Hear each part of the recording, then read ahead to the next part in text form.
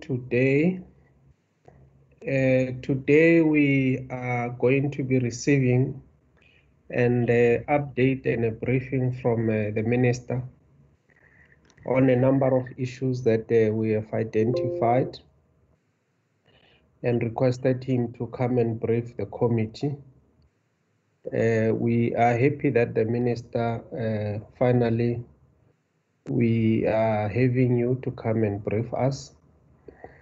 This is almost 1 week before the last week that we should be going on a brief recess. I think next week Parliament is rising to go on recess, so it is very opportune that we are having this briefing. We have thought it proper that we should schedule another one just before we rise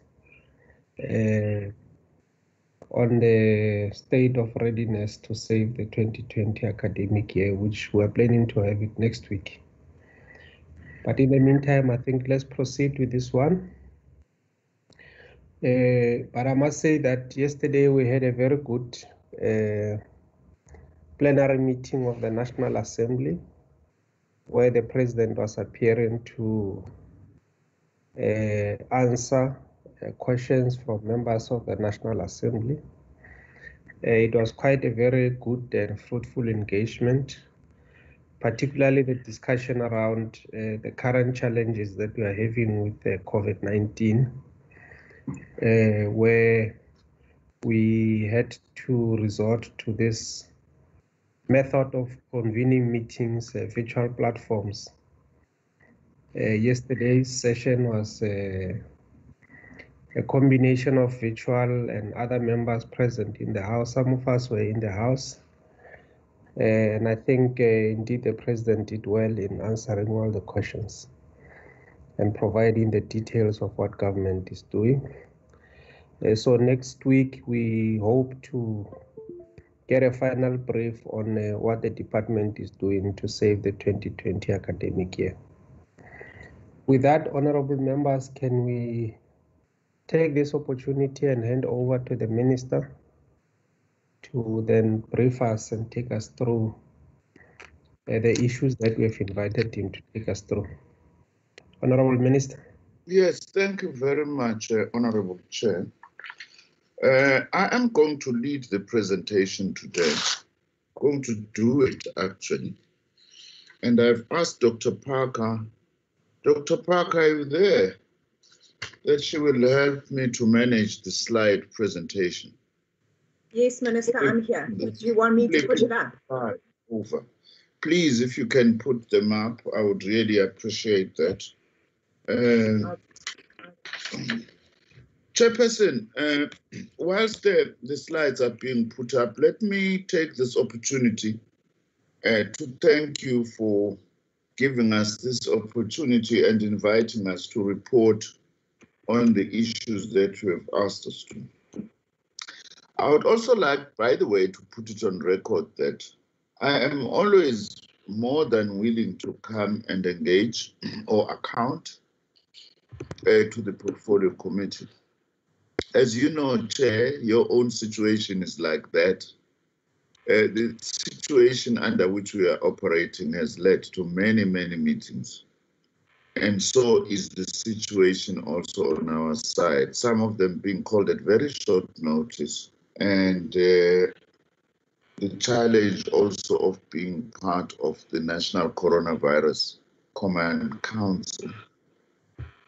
So as much as is possible and that we are able to plan ahead as much as possible, I'm always willing to be part of presenting and accounting through the portfolio committee.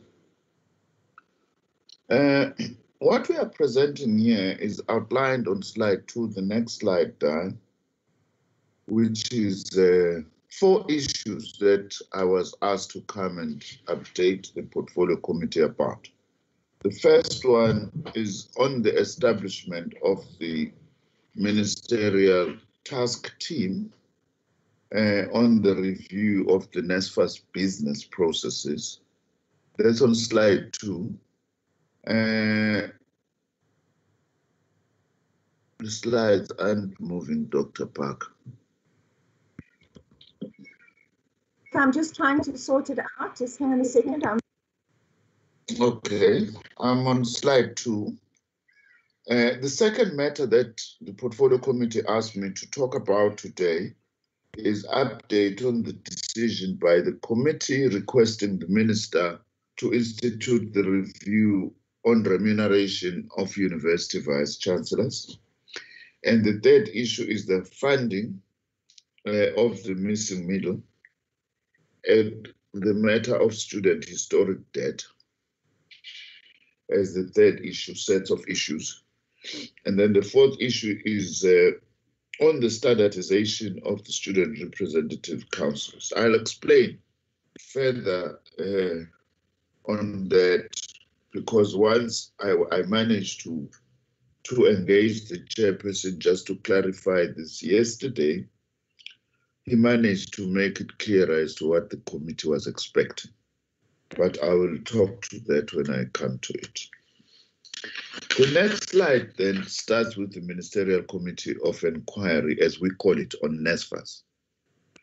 The terms of reference have already been published in the Government Gazette 43345 on the 21st, dated the 21st of May 2020. So that's done, Chairperson and honorable members.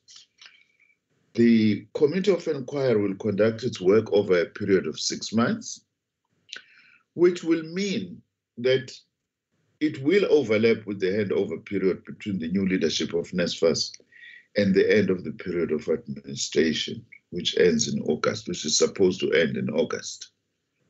We would have liked that this report was presented before the end of the period of the administration.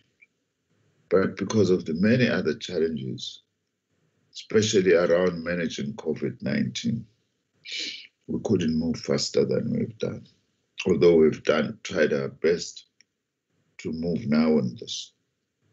I have appointed a team already. I don't know, Chair, I had requested that the names and the CVs of the members of the team be circulated to members. I don't know whether members have got them. Yeah, we did receive the CVs this morning. That's fine. So I won't talk to them then, but members must feel free if they want to ask any question.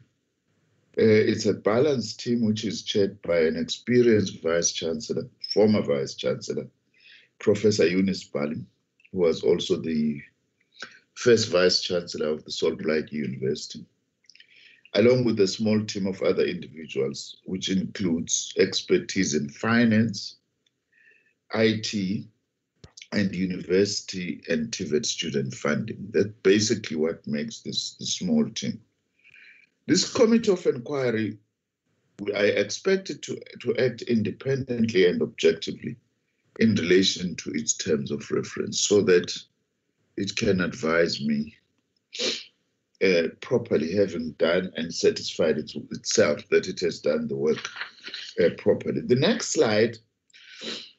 next few slides are outlining what one would call the background to the review, which I think it's important that I take members through that, Chair, so that everyone understands the purpose of the review. In 2017, the NSFAS rolled out a new funding system for students at all universities and TVET colleges. The new system, which we refer to as a student-centered model, involved the direct funding of students by NSFAS.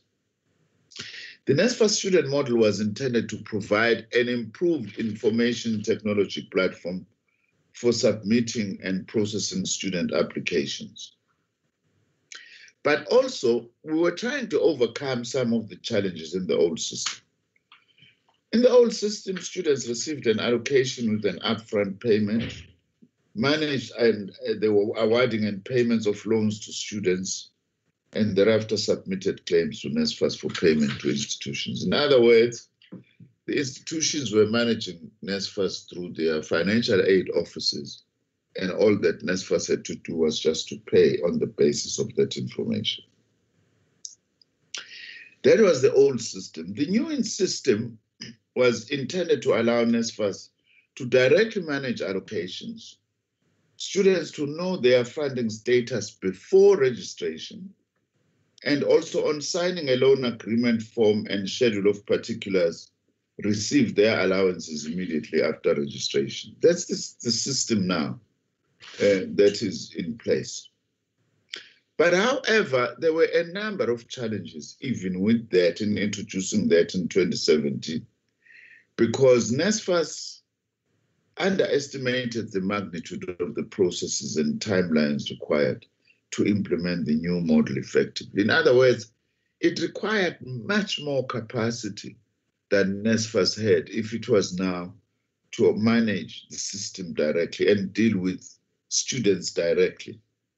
NSFAS did not have the requisite capacity and technical knowledge, which required a successful student financial aid administration from the start of the applications process to successfully funding students.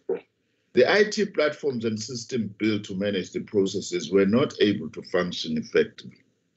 I must say here, by the way, Chair, that it's something that I'm concerned about, which I will have to go back now being held by this committee, because I remember approving around 2010, 2011, if I'm not mistaken, and my officials can remind me after my presentation, the procurement for about 100 million rands of a new IT system for NSFAS.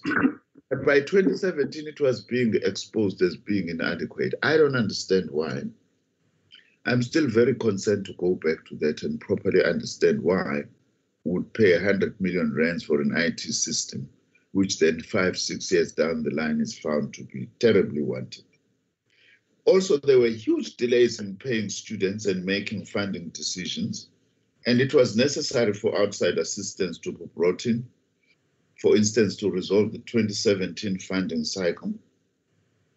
By August 2018, there were still aspects of the 2017 student funding cycle that had to be resolved, and this had a knock-on effect on the 2018 funding cycle.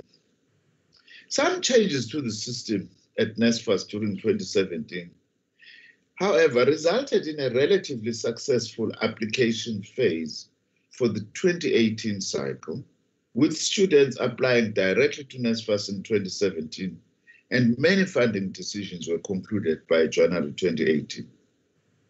In other words, the situation was not all that cloudy, despite these challenges I've outlined and the ones I'm going to outline also in the next slide. But the rest of the processes had severe challenges. Now, the failure in 2018 that we were faced with in the management of NSFAS was mainly due to the entity, as I have said, not doing enough to address the multiple system problems and inadequate business processes, which were already under strain in 2017, although it was exacerbated by complexities that were introduced by the start of the rollout of new funding for poor and working class students announced in December 2017. In other words, Chair, the new bursary scheme of NSFAS was announced on the 16th of December 2017 to be implemented in January 2018. I don't think in future government we should ever do such a thing, because you expect in 2 weeks, essentially, a whole new shift to administer a whole new system that was actually very different. In fact, we were even lucky that we didn't have worse problems than what we actually had, because there was no need for government to do that. And what was worse also in the introduction of that, much as it was a positive step that should be welcomed, is that the whole HEHA Commission and its report and recommendations was completely ignored. Some of the issues that this committee that I'm appointing have to deal with were covered quite extensively by many presentations to the HEHA Commission, by the way. And I will expect this committee to go back also to look at the recommendations in the HEHA Commission that have got implications of ideas that were put in there by many stakeholders on how NSFAS could be managed better. I hope we don't go back to such a situation again, much as that was a very important announcement. Now, the effect of these then were very serious because as student funding cycle progressed in 2018, NSFAS was unable to finalize funding decisions and process payments to students, even at the late stage of the academic year. That was inevitable. We relied now once more on a system we're trying to move away from. That in 2018, we relied almost entirely on institutions to make payments to students. And many students remained unconfirmed and unfunded late in 2018. And there were multiple data and IT integration system problems at NSFAS, as I have already said. Of course, the root causes of these problems are multiple and complex and relate to problems in the area of business processes, policy controls, and staffing capacity. On the next slide 7, the core problems relate to, but are not restricted to, an inadequate information technology architecture and system, and business processes that are not fit for purpose and were designed without adequate consultation with and consideration of institutional systems. So that's why I was saying I'm still very concerned as to why we early in the life of this department, we spent so much money for an IT system, but then later got so much exposed, even prior to 2018. With the introduction of substantial new student funding from government, along with a range of new policy considerations and taking into account the existing weaknesses in the entity, the challenges facing NSFAS in these areas became acute. This led to my predecessor, Minister Pandor, placing NSFAS under administration in August 2018 for an initial period of 12 months. And I've extended that with another 12 months in August 2019 to August 2020. And I must say that one very positive outcome out of the process of administration is that the administrator has managed to lead a process that has further unearthed other problems that are faced by NSFAS in terms of its administrative capacity and business processes. Although the 2019 student funding cycle was far better managed, and there is evidence of significant improvements, some of the core problems that I've identified, they remain. Therefore, with this background, as I said, the Gazette is out. Honorable members, of course, are welcome and encouraged to look at it in some detail, but let me just highlight the key areas of investigation. That they must include an assessment of the enterprise architecture and business processes for the student-centered model approved by the NSFAS board way back in 2012 to 2013. And this must include a full examination of the role and responsibilities of all role players in the model.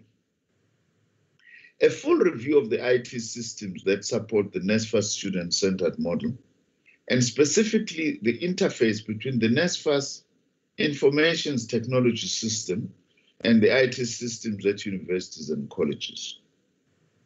This review must identify the critical issues that have led to the failure of the integration of data between NSFAS and institutions, and make recommendations on the possibility of adaptation to automatically support data transfer.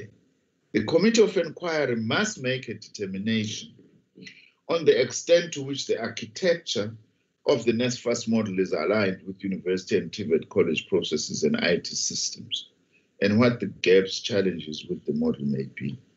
This point, Honorable Chair and Honorable Members, is one of the most important aspects in addressing the NSFAS business process, because matters who have identified weaknesses in NSFAS' own internal IT and business processes. There's also the issue of institutions. That for NSFAS to be successful, much as NSFAS deals directly with students, you still need proper cooperation and coordination with institutions. In fact, we're consistently identifying that in a number of cases, sometimes the problems are not with NSFAS, but the problems are with institutions in terms of their capacity to supply data on time and sometimes even reliable data. Some of the issues we are reviewing now, for instance, surrounding N+2, the application of N+2, also have got to do with inaccurate or inadequate information being provided by institutions to NSFAS. Therefore, the committee, honorable members of the committee must be aware that this issue also of looking at the interface between NSFAS systems and institutional systems is an important matter. I don't have to tell you that because yourselves as the portfolio committee, we are dealing with some of these institutional weaknesses sometimes that affect even the work that NSFAS is doing or may be doing correctly, as there are lots of those now, despite the challenges. The Committee of Inquiry will also undertake a review of the findings and determination of the progress on the recommendations of all reports that have been undertaken by NSFAS between 2014 and 2020 to address systems and capacity deficiencies. And as I have said, I'm also expecting that they reflect on the recommendations of the HEHA Commission, especially those that relate to management and administration of NSFAS. Also, the inquiry, the committee will undertake a review of the system performance of NSFAS in relation to the 2018, 2019, and 2020 application processes for TVET college and university students in the light of the implementation of the new DHET bursary scheme, including the assistance provided by the NYDA and other partners. Also, there must be a review of the approved processes set up for the NSFAS financial eligibility means test in view of the new DHET bursary scheme for 2018-2020 application process and the implementation thereof.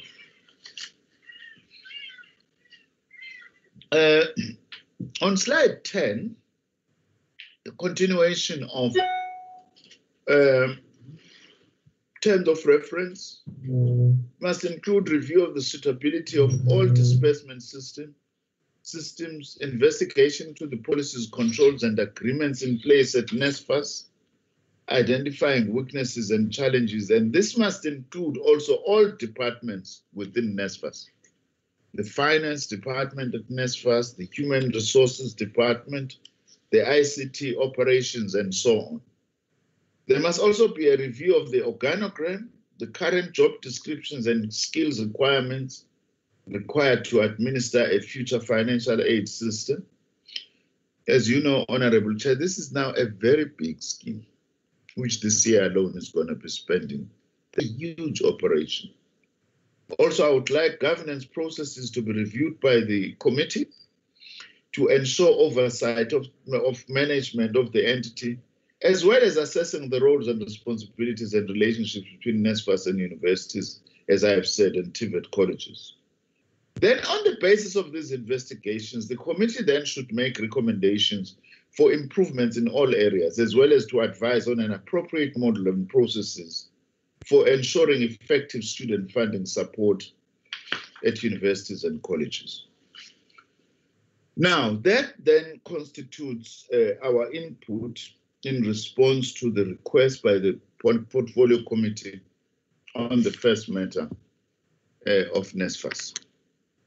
The second issue on slide 11, starting on slide 11, that we have been requested to report on is remuneration, the issue of the remuneration of vice-chancellors.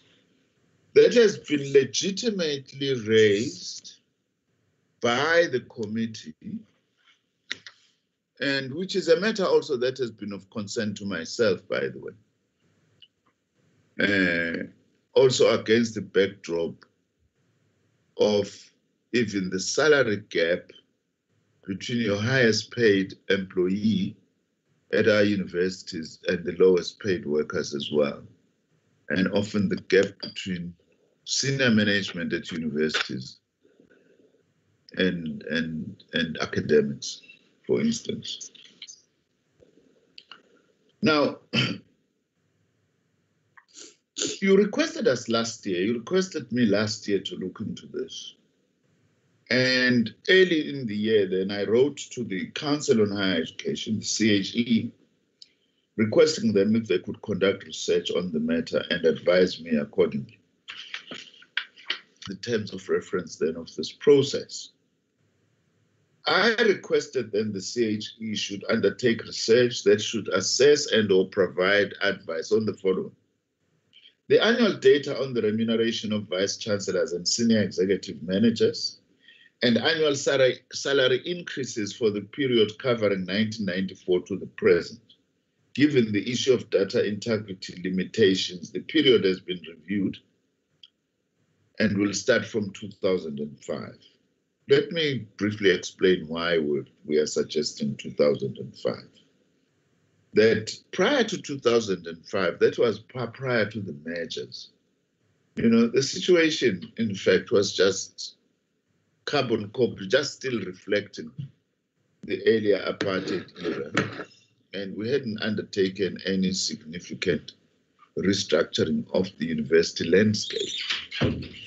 And there were all sorts of variations then, not that they might be of interest research-wise for posterity, but if we are to really tackle this issue, we have to look at the new landscape and what has been happening from 2005. So that's the period, 2005 up to now, that this research is going to cover. In other words, the past 15 years. Also, I expect the CHE to undertake comparison of salaries of vice-chancellors and senior executive managers to those of academics, as I have said, and the rest of the non-academic staff.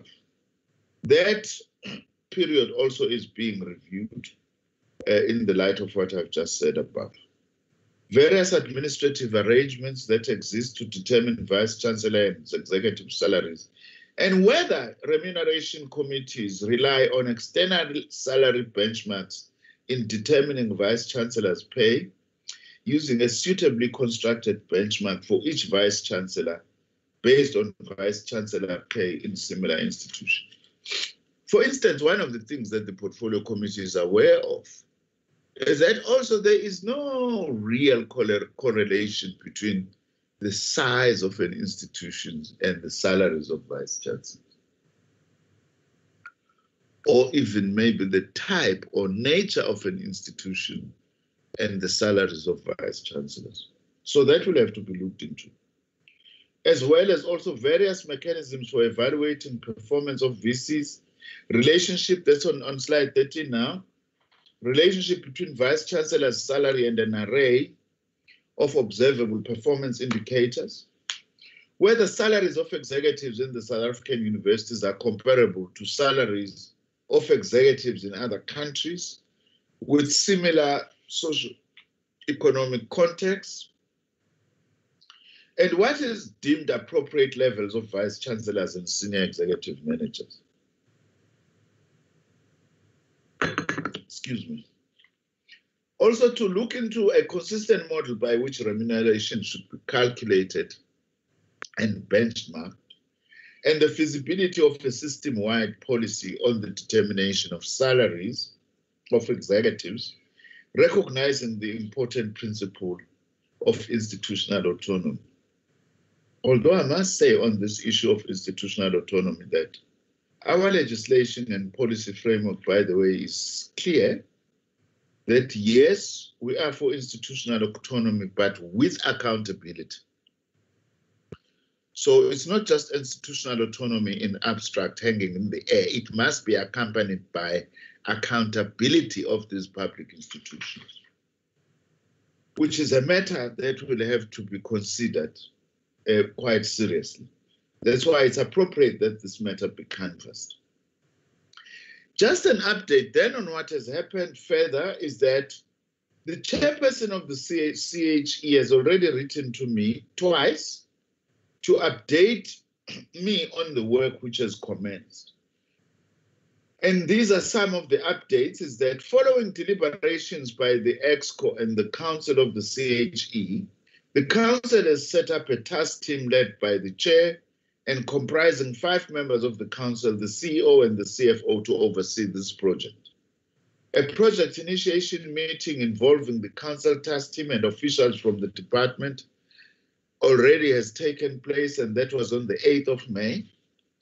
And the CHE has written to university councils of all our universities on the 11th of May to inform them about the objectives, scope, and processes of study and the nature of inputs expected from them and their respective institutions. By the 29th of May, the CHE had received positive responses from 7 universities. On the 21st of May, the CHE task team held a courtesy meeting with the EXCO of USAF to brief them about the project, its background, and its plan of activities. The purpose was to solicit the buy-in of USAF into the project, and the meeting ended with a commitment by USAF to support the inquiry, which is very positive. Not that we wanted permission from USAF, but if we have the buy-in from USAF, it makes everybody's job easier. I must also say, by the way, Chair, that I intend to convene a meeting with all the chairpersons of councils of all our 26 universities to discuss with them a number of issues. Firstly, just what we are doing now in relation to COVID-19 and government's perspective and the department's approaches, because we've been dealing mainly with the Vice-Chancellor, as much as many councils are discussing this, but I thought it's important that I engage the chairpersons.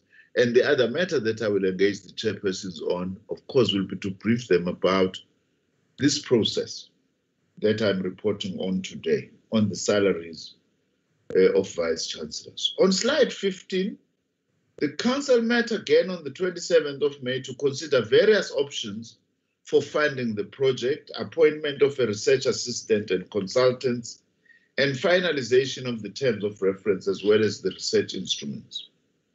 The terms of reference, activity plan, and a concept note outlining the aims and objectives of the inquiry, methodology to be employed, expected deliverables, and timelines have been developed. I have also requested the CHE to undertake as much of the inquiry from 1994 to the present, although I have said that the Council wrote formally to me that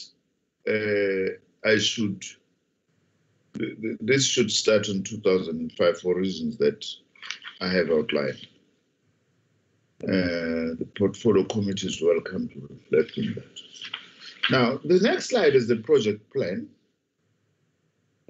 Well, members can go through that because what this just outlined is the various stages of the research project and what will happen at the different stages. Slide 17. The CHE project plan is planned to run for 11 months. That I have agreed to, and I had thought that it's a reasonable amount of time because there is a lot of work that will have to be done in the research and other related tasks and processes. A report presenting the research work undertaken and the findings will be completed, I expect, by the 31st of March next year.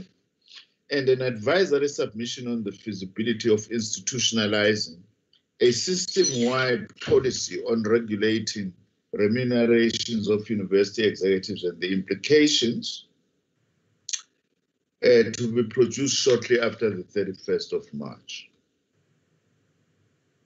On the next slide, what we are talking about here about the integrity of the process, because this is very important, is that the Council of the CHE has assured me that the inquiry will be undertaken with the highest level of integrity in line with the relevant codes of ethics to ensure credibility of findings. And also that the task team overseeing the inquiry understands the sensitivities around this inquiry and will avoid making public statements about it during and after the inquiry. That would be my call. And of course, for Parliament to reflect on whatever would have come out, as well as also general queries about the inquiry will be from my office, since I'm the one who has commissioned the inquiry, and the CHE chairperson can only respond to issues relating to methodology and other technical aspects of the inquiry. That is where we are, chairperson, on the second matter that you asked me to come and report about. Now, slide 19 then deals with the third issue, which is the missing middle funding issue. Let me also just here, there are a few slides that I would like to talk to because this is a very important matter. I want to say that what sometimes, maybe partly it's our own communication problem, what has not been clear or what has not been adequately outlined about the missing middle is that in 2016, whilst I was the minister, in my earlier stint as Minister of Higher Education and Training, 2016 I appointed a Ministerial Task Team chaired by Mr. Sizwe Masana to develop a comprehensive funding and student support model for poor and missing middle students who require financial assistance to access public higher education and training system. I had made this decision after a fairly long process of attempting to find ways to respond to the National Development Plan proposal on student funding, which indicated that it is essential to do the following, and I quote from what the NDP says on page 325. To provide all students who qualify for the National Student Financial Aid Scheme with access to full funding through loans and bursaries to cover the cost of tuition, books, accommodation, and other living expenses. Students who do not qualify should have access to bank loans backed by state sureties. That's what the NDP says, which is what I was responding to when I appointed this Ministerial Task Team in 2016. Now, of course, honorable members, I would really invite you, Chair, to go back and actually engage with this report. If need be, I could ask one of the officials, if you so wish, at some stage, to come and present this report to yourselves, just to properly refresh ourselves and for those members who might also not have been aware of this. But just to highlight some aspects from that report, the terms of reference that I gave that Ministerial Task Team in 2016 were included the following: whether or not the existing NSFAS Act structure and mandate is still suitable to address the funding and other forms of support to poor and missing middle students. Of course, members must remember this was before the 2017 announcement of a new bursary scheme now that's managed by NSFAS. But then at the time, also terms of reference included to raise sufficient funding.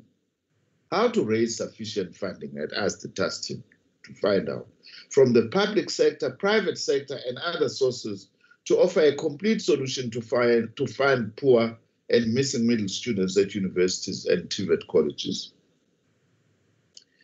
Also, the feasibility of granting fully subsidized loans to poor students and loans with progressive reduction of subsidies as household income increases for the missing middle students. To explain this briefly, it's something that I think I have raised before in the committee and in public, that as far as I'm concerned, no one should actually be denied a loan, an affordable loan for higher education, irrespective of income. Ideally, if you're earning 2 million, 3 million rands per annum, you should be given a loan, but possibly with a sliding scale in terms of interest that you pay back, that the more you earn, the more you pay, so that then those who are better off are able to support those who are not that better off.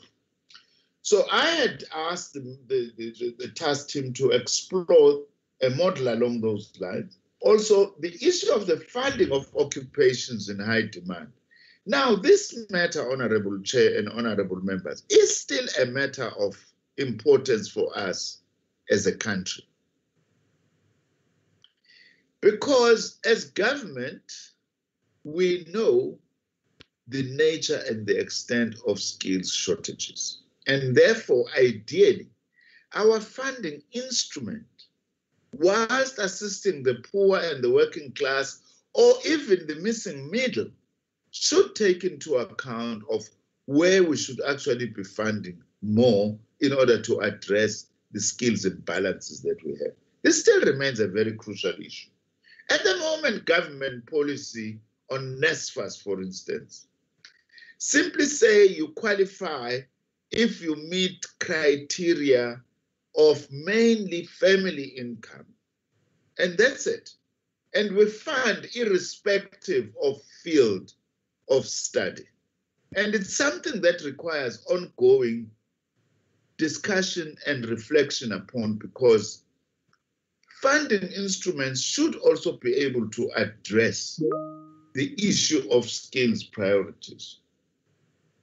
I also had asked this task team to develop proposals which contribute towards the improvement of the success and graduation rates for poor and missing middle students and reduce dropout rates. Also, this is another issue that hasn't gone away. The issue of throughput and failure rates, although there's been an improvement, and our own research tells us that NSFAS students perform on average better than non-NSFAS students, but the issue of progression and throughput is still an issue.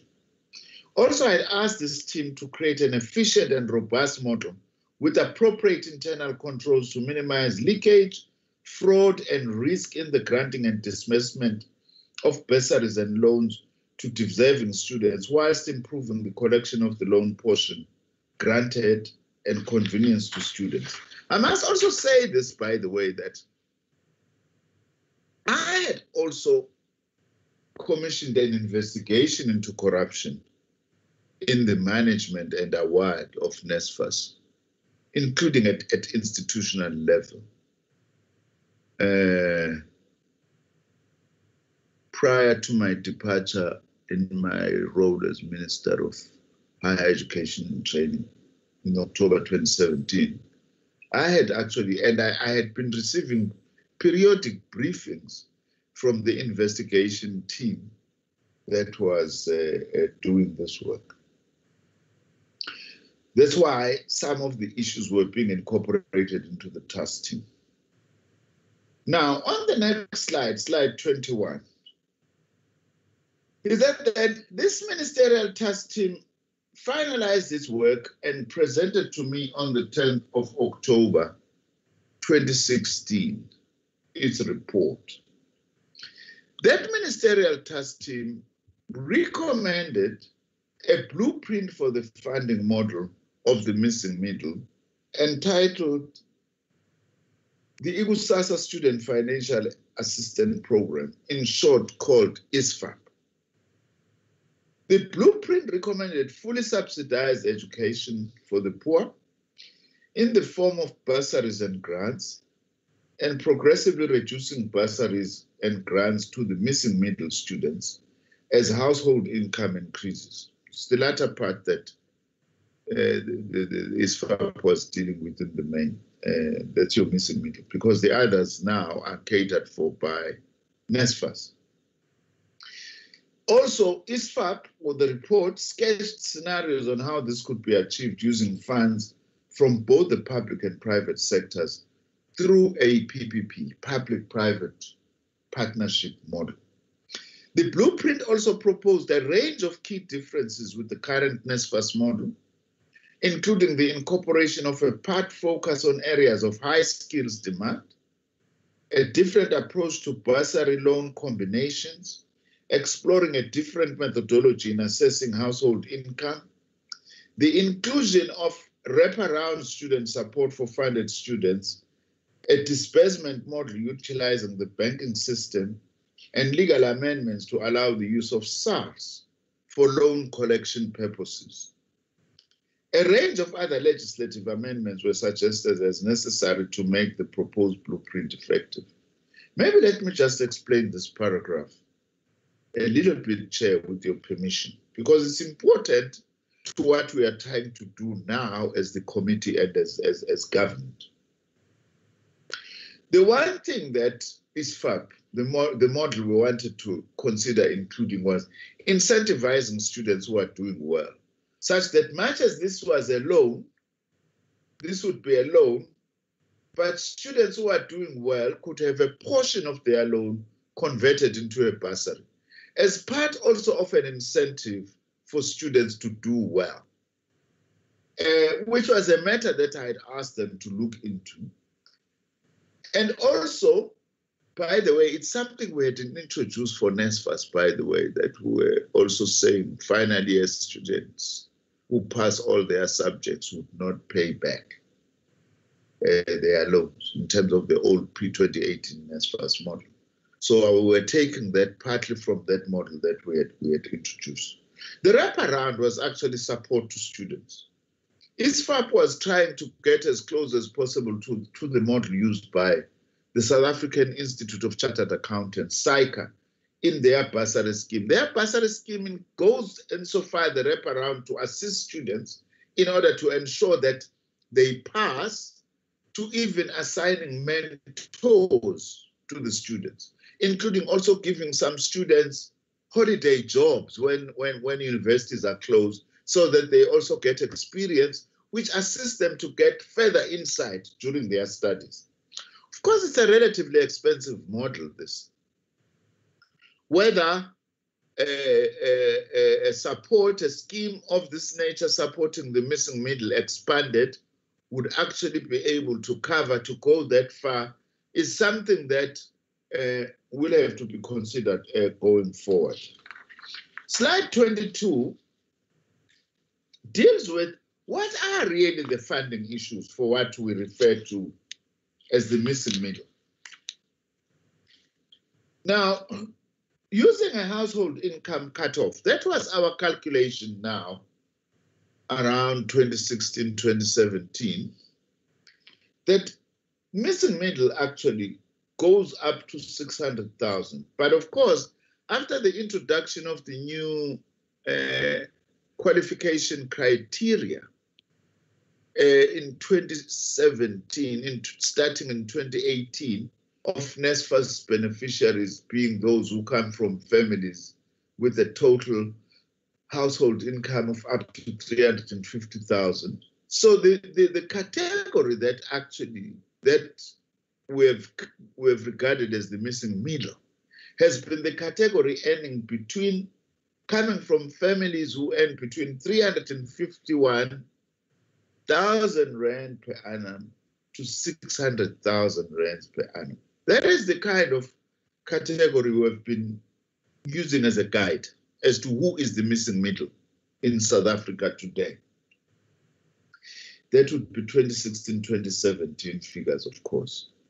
So using a household income then of this 600,000, the Ministerial Task Team on the missing middle modeled the possible number of students and the estimated potential cost per annum of funding poor and missing middle students ranging from between 37 billion rands and 67 billion rands per annum, depending on the proportion of students funded.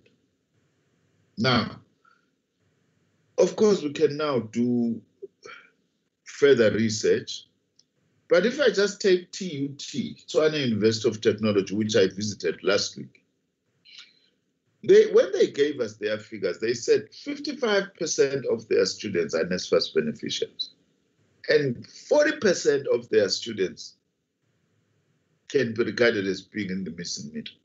Perhaps 40% could be a reflection of the average across the system, that it could be around that, which now, in terms of our figures of 1.1 million students, is just over 400,000. Not very far from the university students we are funding through NSFAS. So it's quite a significant amount. The latest I've heard, I don't know, Dr. Parker may be able to add here, is that ISFAP, at the moment is supporting about 8,000 students. If that's the case, that's minuscule, given the scale. If the challenge is maybe at around 450,000, of course, we will have to do new calculations, also depending on the brackets that we would have to use. Now, the biggest contributor, of course, to the funding model of ISFAP was private sector funding through incentives that were linked also to the broad-based Black Economic Empowerment codes, which was another innovative way in ISFAP, by the way, that the loans that were actually given would also benefit from BE accreditation as part of an incentive to the private sector to participate in the scheme, and possibly also using 25% of the 6% skills development expenditure by companies as a direct input to ISFAP. We were estimating that companies spent about 6% on skills development of their total expenditure. Also, the other issue about the missing middle is that a legal and governance structure was also proposed for the blueprint by the Ministerial Task Team on the missing middle. It must be noted that the proposed structure was also built on a strong perception in the private sector of a weak NSFAS, which would not be able to garner the necessary support from the private sector, hence the new proposed structure of ISFAP. The proposed structure would take the form of a public-private partnership between NSFAS, ISFAP, and government. In other words, and this is another matter, Chair and honorable members, that still remains very important in our considerations now, which is why I'm going in a bit more detail on this, so that members have got a better appreciation, not just of the work done, but of the issues that were being canvassed, because most of them are still relevant today. So what is very important was that the task team had said, don't use NSFAS to fund the missing middle, even if it would be a different scheme that is a public-private partnership. Rather, set up a separate scheme. Let NSFAS just focus exclusively to the children of the poor and the working class. So that was the model. Now, the MTT report, Cabinet, by the way, considered the draft report. I did present this report to Cabinet then, which allowed the report to be published for public comment. And then some proposals were tested in 2017. The report was published for public comment on the 15th of December, 2016, and comments were received and analyzed. And this fed into the development of the model and into the feasibility study.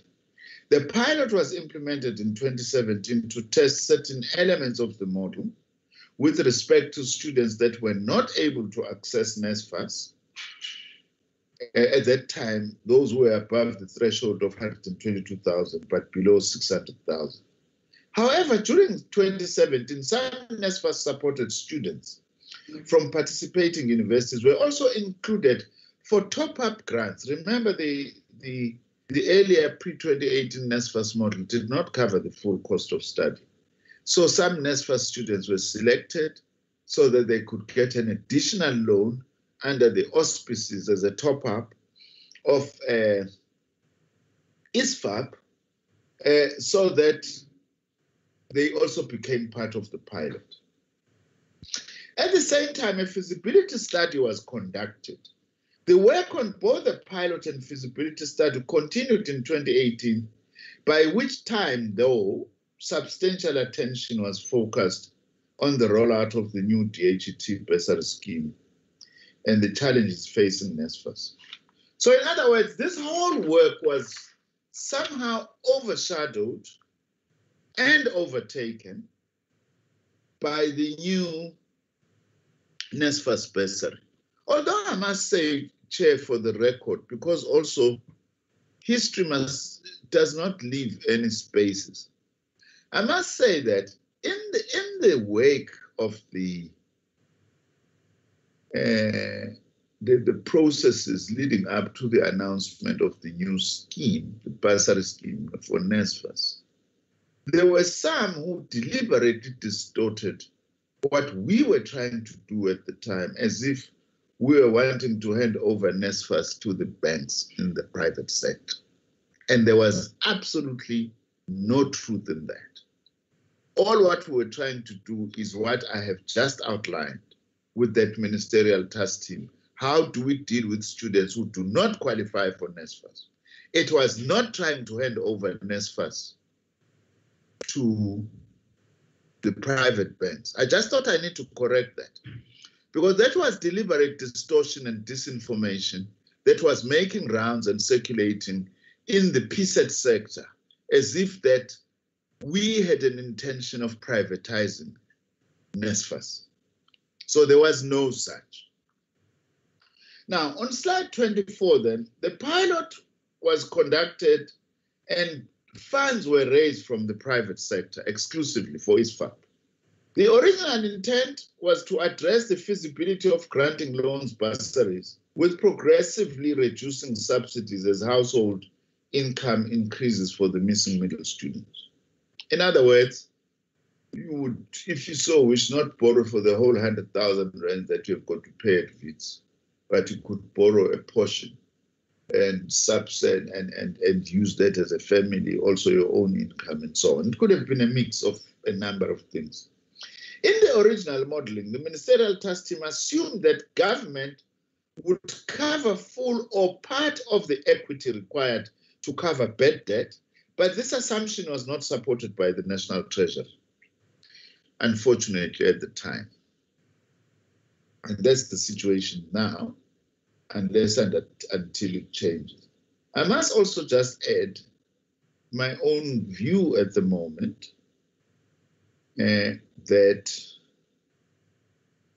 indications point out that a significant section of students from the missing middle come from families of public servants.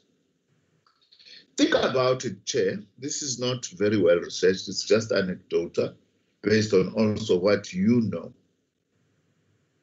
If I think that at the moment, an assistant deputy director may just qualify for NSFAS if he or she is the sole breadwinner in the family. But deputy directors definitely do not qualify. Directors do not qualify and going up. Now, an assistant deputy director is not a hell of a well-earning or wealthy person when it comes to supporting someone at university in particular. Because of that, I have also been of the view that the PIC needs to be drawn in to be part of establishing any kind of public-private support scheme for the missing middle. But these are issues that I would like that they be considered going forward. But not only that, you know, Honorable Chair, research tells us now that pension and provident funds in South Africa today are worth 12 trillion rands. 12 trillion rands. Now, I find it hard to believe that with so much money, of course, which must not be wasted, we can't afford to have an affordable and viable loan scheme supported by these funds for about 500,000 students. I find it hard to believe that it can't be the case. A lot of creativity is needed and innovation, and I believe that things are possible. Those are some of the things we may have to look into going forward. Also, I must say that in addition from funding from the private sector, which was in the form of donations, in addition to funding from the private sector, in the form of donations to support the pilots, only grants were provided in the pilot. ISFAP noted that based on the feasibility study and the engagement with the National Treasury, a loan-based system would be very difficult without government support. That's an important consideration. Although, of course, government support now is for poor and working class students.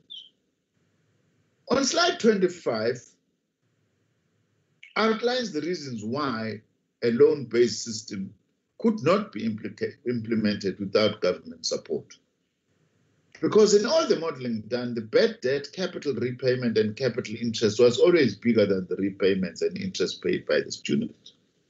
The student loan model direct to students requires a constant injection of equity in order to break even. We are not saying in future such a scheme can't break even, but in its first 5 years or so and so on, it will need quite strong backup.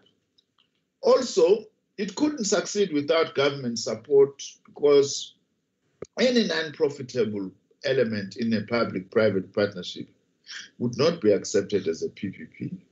It would be problematic also to use any of the grant funding to service the bad debt resulting on loans without putting the Section 8A tax status of the grant vehicle that is at risk. Those are the technicalities around financial considerations. An entity can only borrow from commercial markets after they've built up a track record. At the time, we assessed of about 7 years, and even then the track record would need to look positive. Any negativity or issues of this track record may adversely affect the possibility of borrowing. Now, continuing then on 2016, ISFAP has continued where ISFAP is now, has continued as a private grant provider, given that loans could not be provided based on the reasons outlined above. So it's there, ISFAP, as government who have taken a back step from it, though it was our initiative to explore the feasibility of funding the missing middle. And ISFAP has continued to focus on scarce skills and supporting poor working class and missing middle students. ISFAP does not provide a universal solution to issues of missing middle funding. We must be clear about that as it stands now, and is continuing now to operate as a private bursary provider or loan provider, and a combination of those, as I have said. The DHT is working with National Treasury and DPME to look at alternative models. This work takes into account the work of the MTT, the pilot and feasibility study, the implementation of ISFAP as a private bursary provider, and the recommendations of the HEHA Commission, particularly the proposal relating to an income contingent loan model. I must say, on my part as minister, I've just started exploring some advice that could actually even help that I guide the department better on what could be done from people who are knowledgeable. For instance, I have just initially been engaging with some, I will formally, once I formalize this, I will report about it, just to say informally, can you make an assessment quick? Is there an appetite in the private sector to participate in this? today? If there is an appetite, what would it require for us? The fact of the matter is that the big four banks, from the look of things, have no appetite for such. I need to say that, Chair, just in terms of my latest assessment, just being advised informally on the side, although I would like to formalize that advice. The one bank that had a huge appetite folded, which was the African Bank. It went through business rescue, if I'm not mistaken, I'm not sure. It's coming back now. There are new banks also we don't know. The smaller ones, you have got Capitec, we have got Time Bank, amongst others. There may be others, you know, may not have shown any interest, but I'm not saying that they wouldn't. Because that's why also we need to be looking at, by the way, outside of government funding, which at the moment has prioritized your NSFAS beneficiaries. So all those are things that going forward we will actually have to look into. This work also will need to take into account the substantial changes in the student funding environment since 2018, also the student debt issues in the system, and the many other demands on state funding for higher education and training, like, for example, postgraduate funding support, as well as the fiscal context. And the fiscal context we are in now, if truth be told, is far worse than the fiscal context we were in when I commissioned the study of the missing middle in 2016. In fact, there's been a sea change now with COVID-19 also. And as the president was answering questions yesterday, you know, highlighting, you know, the damning, I mean, not the damning, but the reality of potential job losses and negativity on the impact and on resources of government. We will have to take that into account. On slide 27, in the long term, the department is working towards a comprehensive student financial aid model or ecosystem that addresses the funding needs of all the students who require financial assistance and also takes into account postgraduate funding. This may include a combination of bursary and loan models. It is unlikely that this can be done without a substantial additional investment of funds from government. NSFAS and the department funding for poor and working class students is clearly a central part of this financial aid model. It is possible that ISFAP, if it continues in its current form, could also be one part of a financial aid system, along with other private sector and non-profit funders. I'm clear in my own mind that we will still have to go back as we further explore this question to engage ISFAP and just to see the latest situation and what's going on there. Is there a possibility? Now, Chair, because I've taken a long time, let me just slide 28, 29, and 30. Let me just be very brief. Because the issue of student debt, I just want to say that government in recent years has twice offered relief to students under the old, who are in the old NSFAS pre-2018 scheme, funding relief. Now, there has been a matter that has been in the public, which, by the way, and unfortunately, Honorable Nodada and Honorable Pozzoli, I took issue with the DA because I found that the DA's statement was very reckless in misinterpreting my answer to them as if government is committing to a 1.9 billion rands relief to historic debt. And there's no such. It was the past historic debt, and the Auditor General had raised queries about how that money was categorized to justify its spending. There was no new commitment by government to do that. But then I just got flooded, you know, by the media saying the Democratic Alliance is saying we are going to be providing new debt. So there is no such. I just want to clarify that. Not that we are not concerned about student debt as government. We are concerned. That is why government has introduced a bursary scheme now. Because strictly speaking, the students who are now being funded from 2018 are not accumulating any debt because they are virtually fully funded. Now, we are also, by the way, doing targeted, I must say this, Chair, targeted interventions to provide relief where possible to students now who are still in the pre-2018 NSFAS 122,000 loan scheme, 122,000 rand. For instance, what we are doing now, we are looking at students who are doing final year, who are about to complete, who are owing. That those students at least should be assisted in one way or the other as much as possible. It might not be debt relief, but it might be saying, well, sign a new debt form so that you actually are able to complete. Even those who are outside the N+2 is something now that we are looking at to say, if we are completing and you are left with few more modules, rather we say sign a debt recognition and then we allow you to complete and be out of the system. So also we are dealing with the matter of N+2, where students have been unfairly discriminated against. There are 9,000 now who have appealed. I've asked NSFAS to go through all those 9,000 appeals, and where students have been unfairly discriminated will pay for them.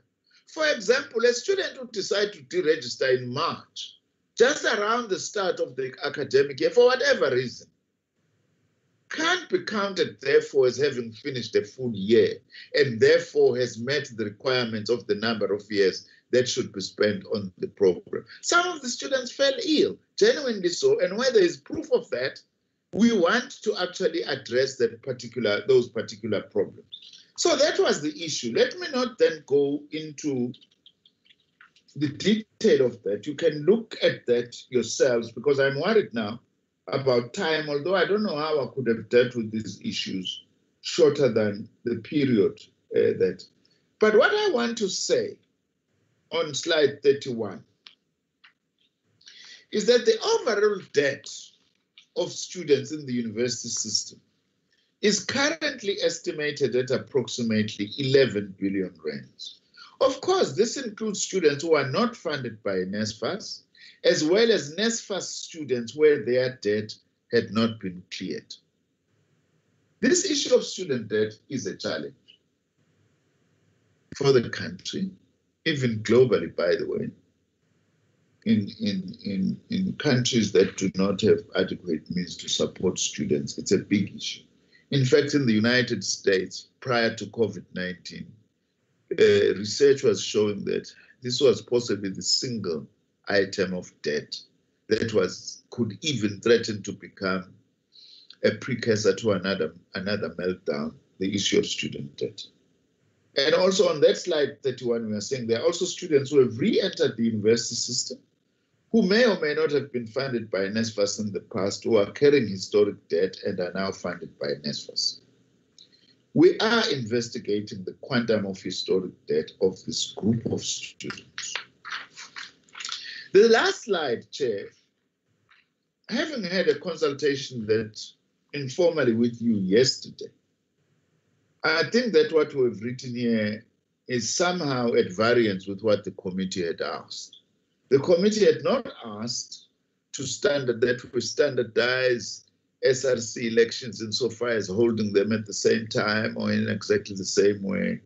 The committee had asked us, which is what is something that Dr. Parker must go back and do, to actually come up with a framework for holding of SRC elections, such that there are certain standards that are maintained across the board, so that also we protect the credibility of the elections and also minimize disruptions around SRC elections. The issue of student leadership development, we are still committed to exploring, to give some support as the department, because we think it's important for students to actually receive this. We had introduced this around 2014, 2015. Unfortunately, it was overtaken by this fees must fall protest such that it fell away. As a department, we still think that students do need to be supported, both at institutional level as well as at macro level student leadership training, which is important. Chairperson, I wish I could be shorter, but what you had given us was quite substantial amount of work to do, and I didn't want to do an injustice. Thank you very much. And let me say, Chair, sorry that my officials are accompanying me, who then, depending on the nature of the questions that I'm asked, some of the more detailed or technical questions, I may refer to them to be able to answer them. But I'm here to engage with the portfolio committee. Thank you very much. Thank you very much, Comrade Minister, for the responses. I think you did well to the issues that we gave you to respond to. You had 1.5 hours, so you still had about 8 minutes to conclude your presentation, because the 1.5 hours is going to be dedicated to the engagements. So, but thank you very much. Honorable Minister. Can I get an indication from members? I saw the hand of Honorable Bozoli, who had indicated that she will be leaving at 11. So maybe let's start with her. Is there any other member who would like to engage? You must raise a hand there. Honorable Nodada, Mananiso,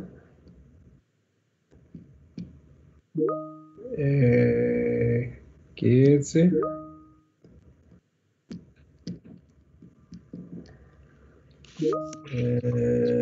let's see.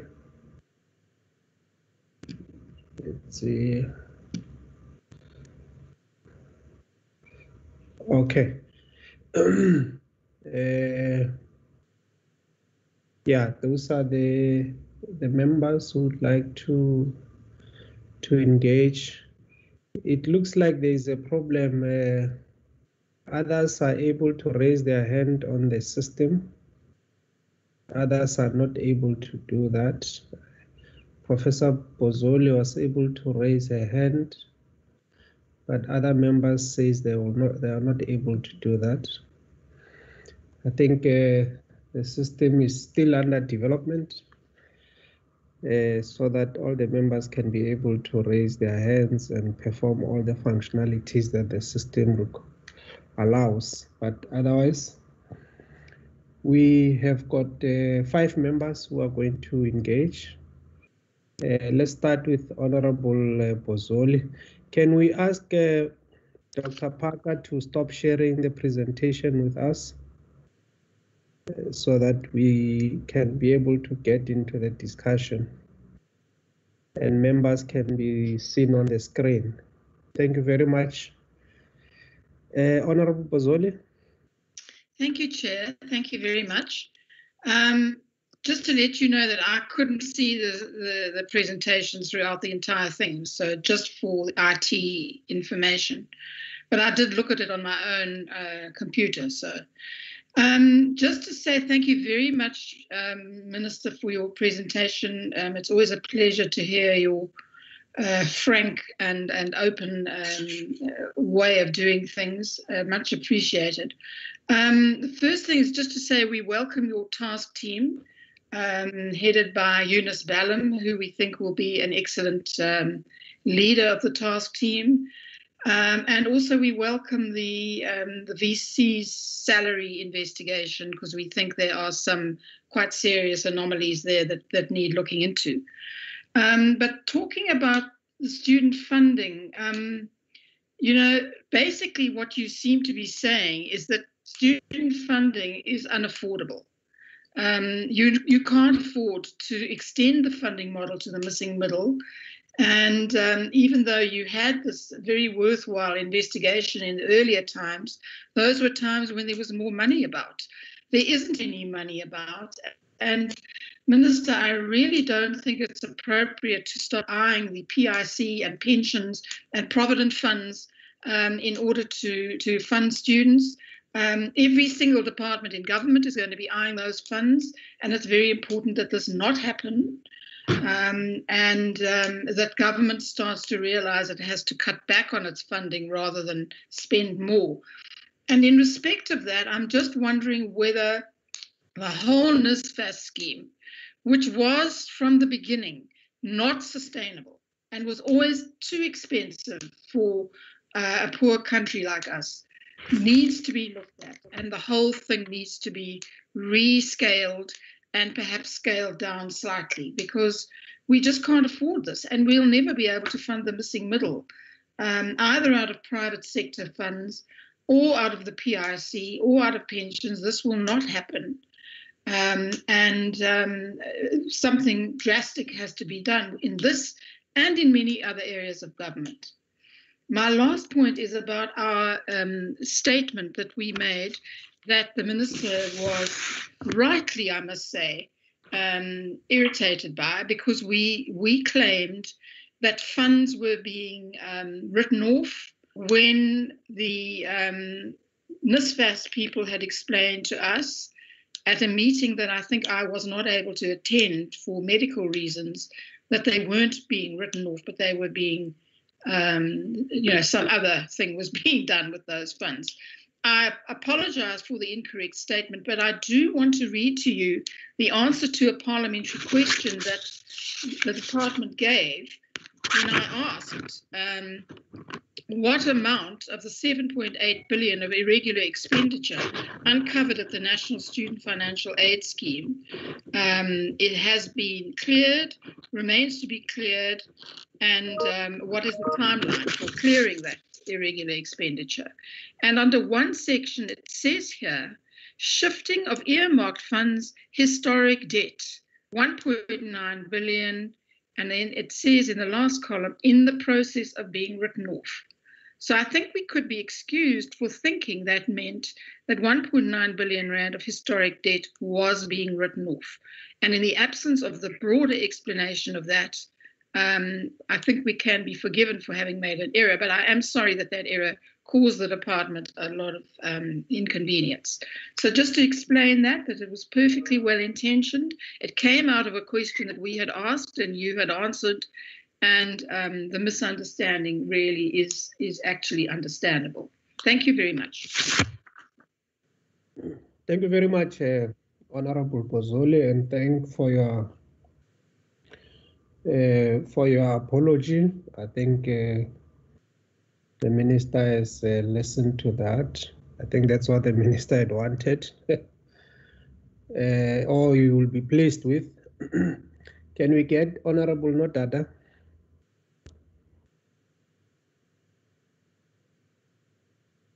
Thanks, Chair. Am I audible, Chair? Yeah, loud and clear. Okay, thank you so much. Minister, But thank what you. we are wearing is not parliamentary, that cap. Are you allowed to chambers wearing that cap? No, Chair. It's just this thing of not having something in there, but it's not an issue.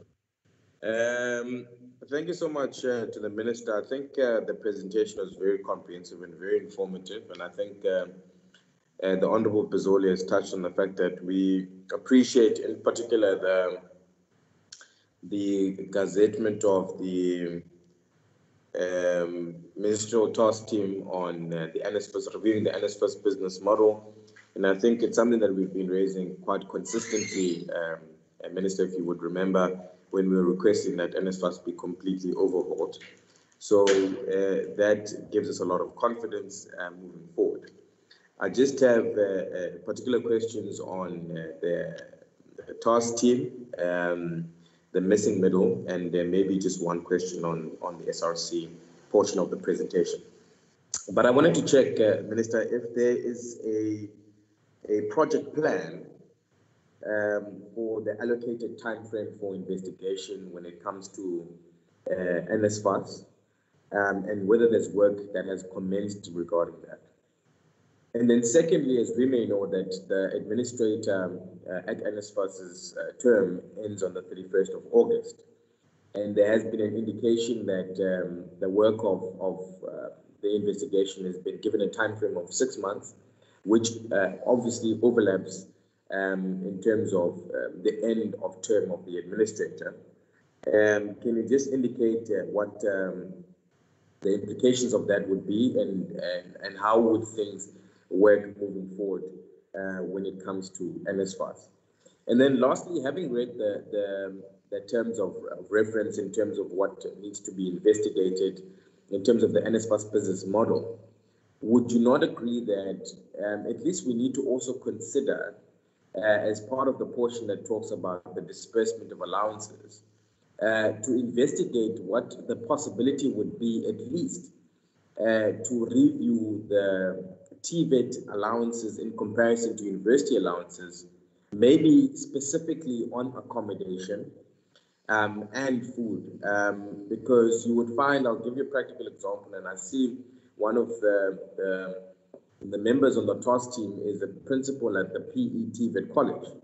If you're a student at PE TVET college, for example, and you're a student at Nelson Mandela University, you are most likely to be accommodated in the same off-campus residence, Minister, meaning that the cost of that would be the same, even though you are in two different institutions, one being a TVET and one being a university. And I think it's something that we can maybe put a lens to when we do review the business model at NSFAS and how we deal with the disbursement of allowances or the allocation of allowances, which is maybe a gap that I had picked up in terms of reference. If you can maybe give comment to that. And then around the missing middle, I think you have made a comment and made a comparison around an estimate saying that maybe there could be 40% of missing middle students in our institutions. But I think it would be wise for us to maybe get a full report or a breakdown as to how many students are actually missing middle students in our institutions. And then maybe take it from there. I don't know if the Hare Commission maybe had done an investigation of that nature before and had come up with a recommendation. But I would obviously like to hear your views in terms of that. And then the second last question on the missing middle and historic debt.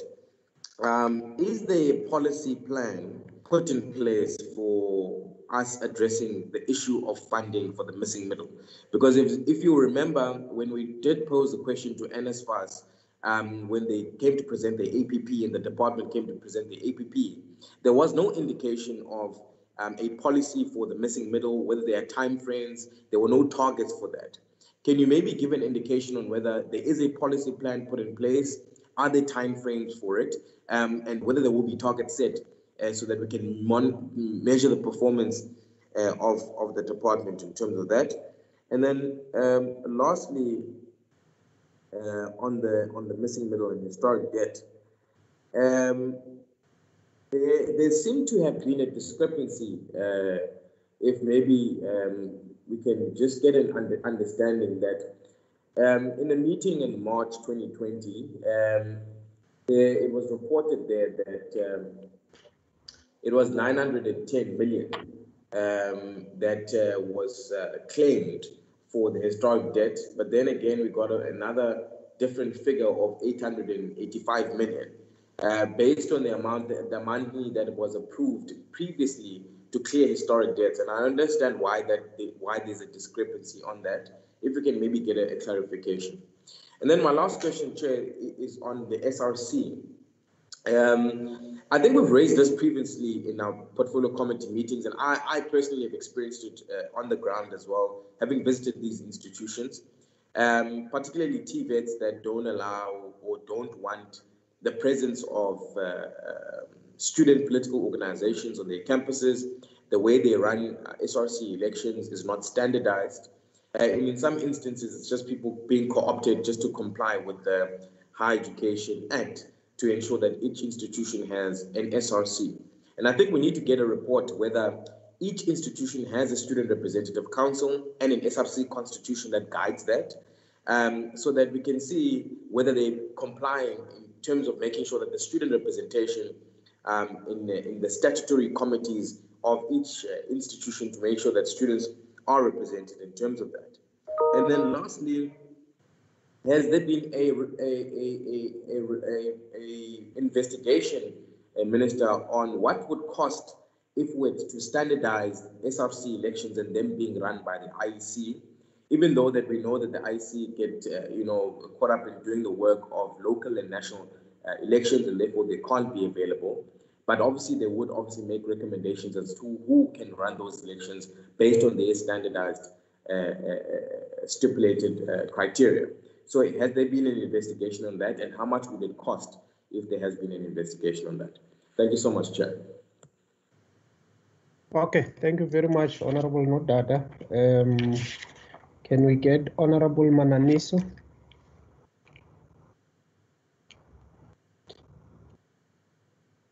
Comrade Jane, Honorable Mananiso, are you there?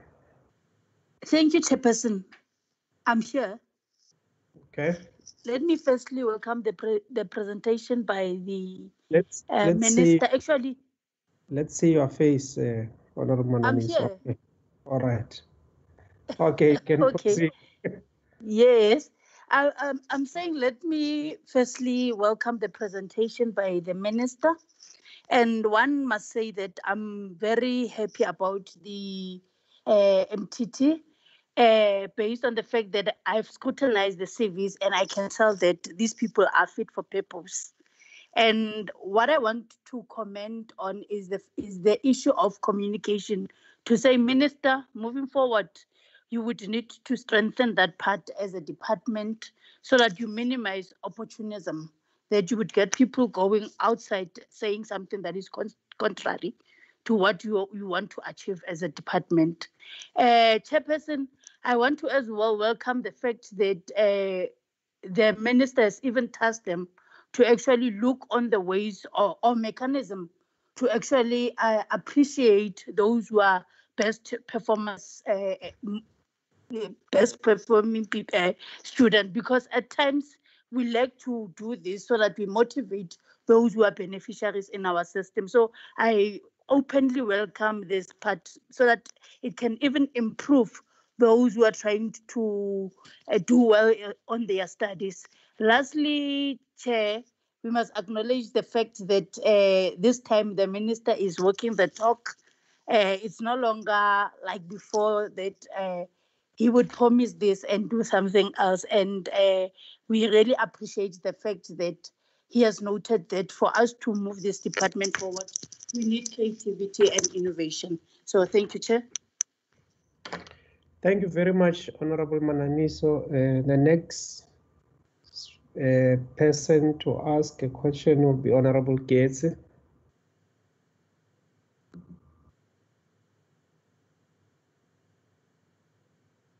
Fighter Gates in the house. Yes. Okay. Am I there? Yes, look, thank you so much, Chairperson, for the opportunity. And maybe today we only have 2 minutes to deal with these issues, and also appreciate the presence of the Minister. Well, I want to start with the fact that, Minister, if you remember, on the 11th of May, 2009, some of us were quite happy with your appointment by the former President Jacob Zuma that you will be finally leading the higher education. We were jubilant, we had that hope that at least someone would ordinarily understand the struggles of the working class is finally leading that particular important ministry, or rather portfolio. We were hopeful, to be honest with you. Now, when you look at majority of those people who were appointed at that time, you remained one of the few ministers that served almost 10 to 11 years in that particular ministry or department. Now, excuse me, when we were to be honest and to reflect in terms of the performance and really the things that your own department have achieved, I mean, you are going to agree with a lot of young people out there who are calling for your resignation or for your removal. Because honestly, I mean, when we were to be honest, we start with what you were raising right now of the 100 million you approved of the IT system that was supposed to deal with challenges of NSFAS that we're facing at that time. And only to learn that recently, the very same system couldn't assist anyone with anything. In fact, the NSFAS is using the same system, but we are told that the system is well reintegrated. But NSFAS continue to use the very same system we are saying it had failed. The very same system that led to the dismissal of Mr. Ngasana and his team at NSFAS. The very same system.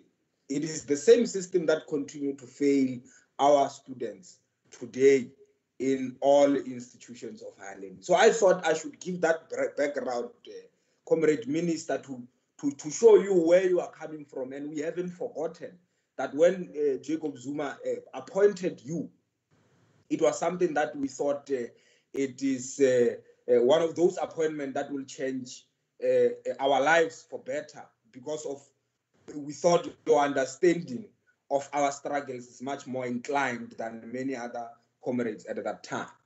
Now, I'm going to move to the second aspect of my concern. And it's one thing that we have raised, I think, yesterday with TVET colleges, the infrastructure grant, well, the infrastructure innovation grant, or I don't know how you normally refer it, call it, the grant that you normally give to colleges and universities to improve their infrastructure. We haven't seen much happening, to be honest, especially in colleges.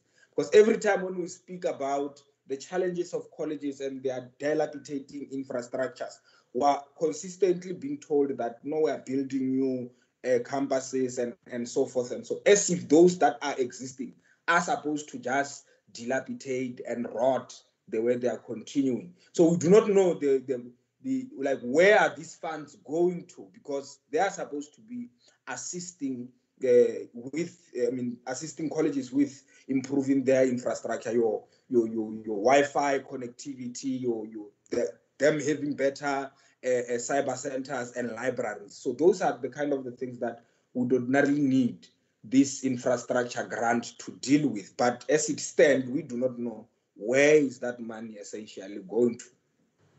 On the following aspect, well, I'm going to move quite quicker to the next item, which is the online learning. And I thought we would perhaps look into it and see if to this point it has been effective or not.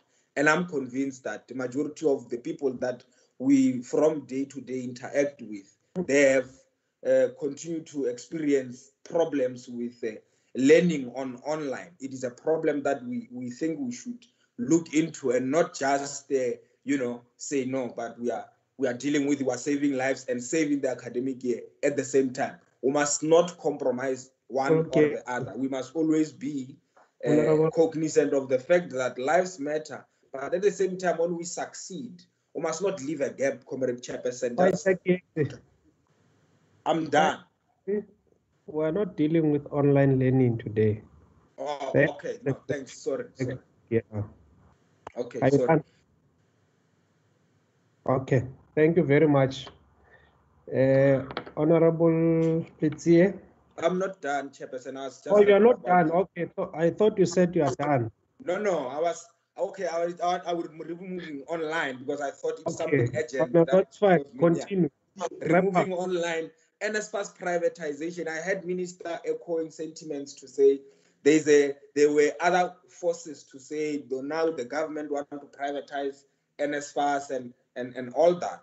Maybe the question will go directly to the minister to check the role of the banks themselves. I mean, today the banks are the ones who are administering the entire budget of NSFAS to disperse it to students. They're the ones who are central, who are distributing that money. And as a result, they are going to be the ones who benefit more than anyone else, because they're the ones who distributing these funds. I mean, after so much fight, struggles, and students getting arrested, the banks comes with the, out of the fruits of student activists, banks comes and become the one who administer the fight that students fought very vigorously on the street. But it's a discussion of another day, perhaps a discussion of a need to fast track the implementation of a state bank, so that this kind of transactions are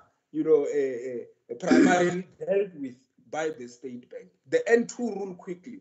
With the N2 rule, I think we also need to interrogate its implications, this thing within our student community, because I've diagnosed a sense of, you know, aloofness from our understanding of how student community operate.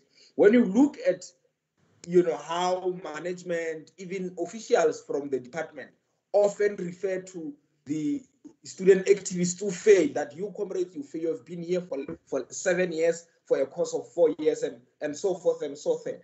And now this N2 rule, seemingly it's like it's some sort of an ammunition aimed at student activists.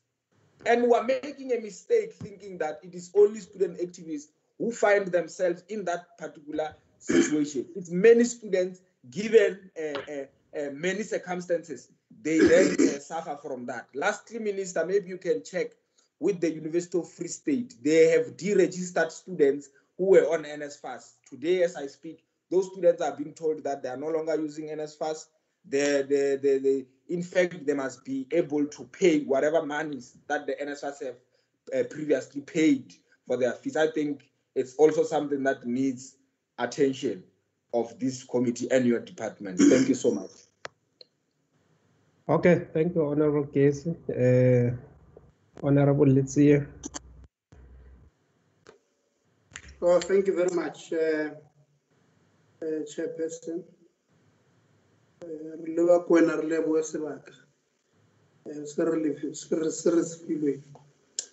think we must also welcome the presentation from the Minister on the department at large. I think on the terms of reference of the committee,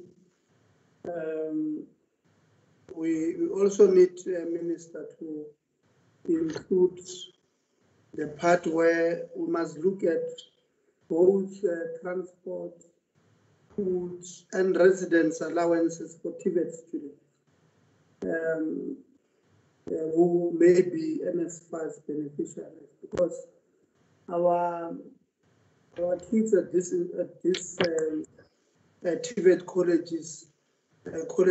colleges are given way less than what they should, in my view, because for food allowance, university students are given almost double what these ones are given. In fact, more than double if you include residence allowance. And these learners, they buy the same food from the same stores. So I think maybe let's also include this part there.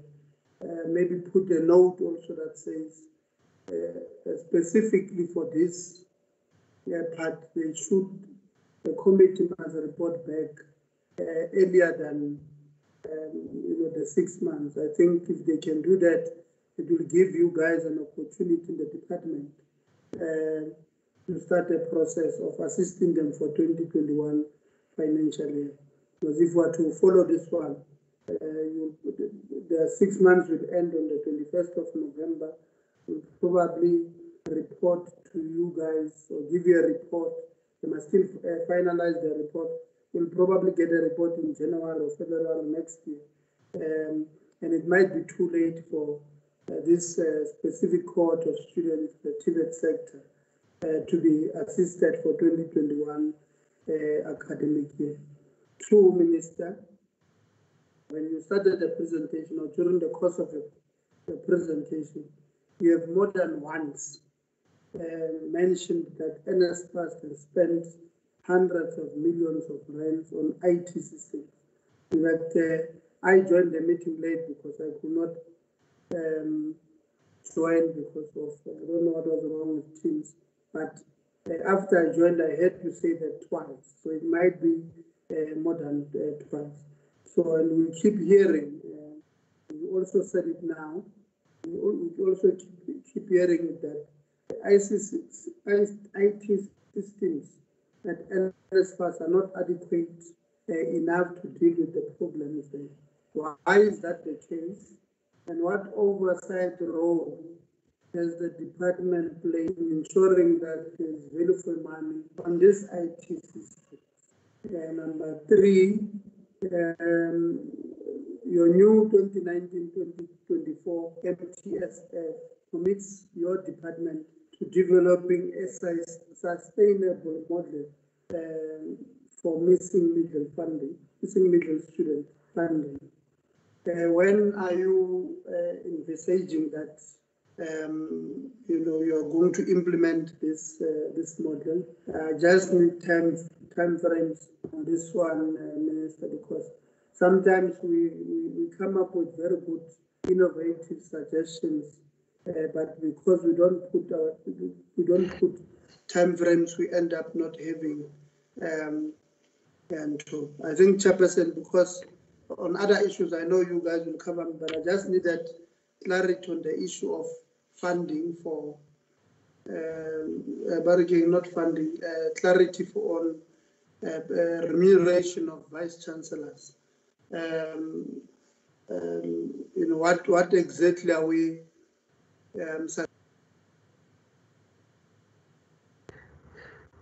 You have muted yourself. You have muted yourself.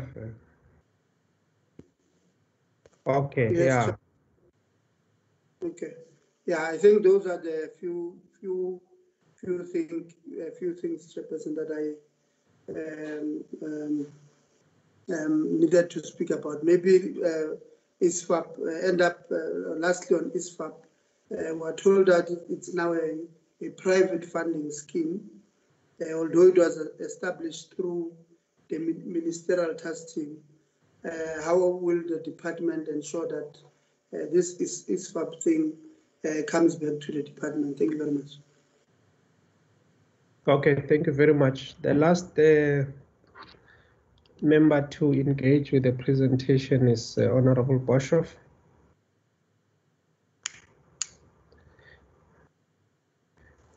Thank you, Chair.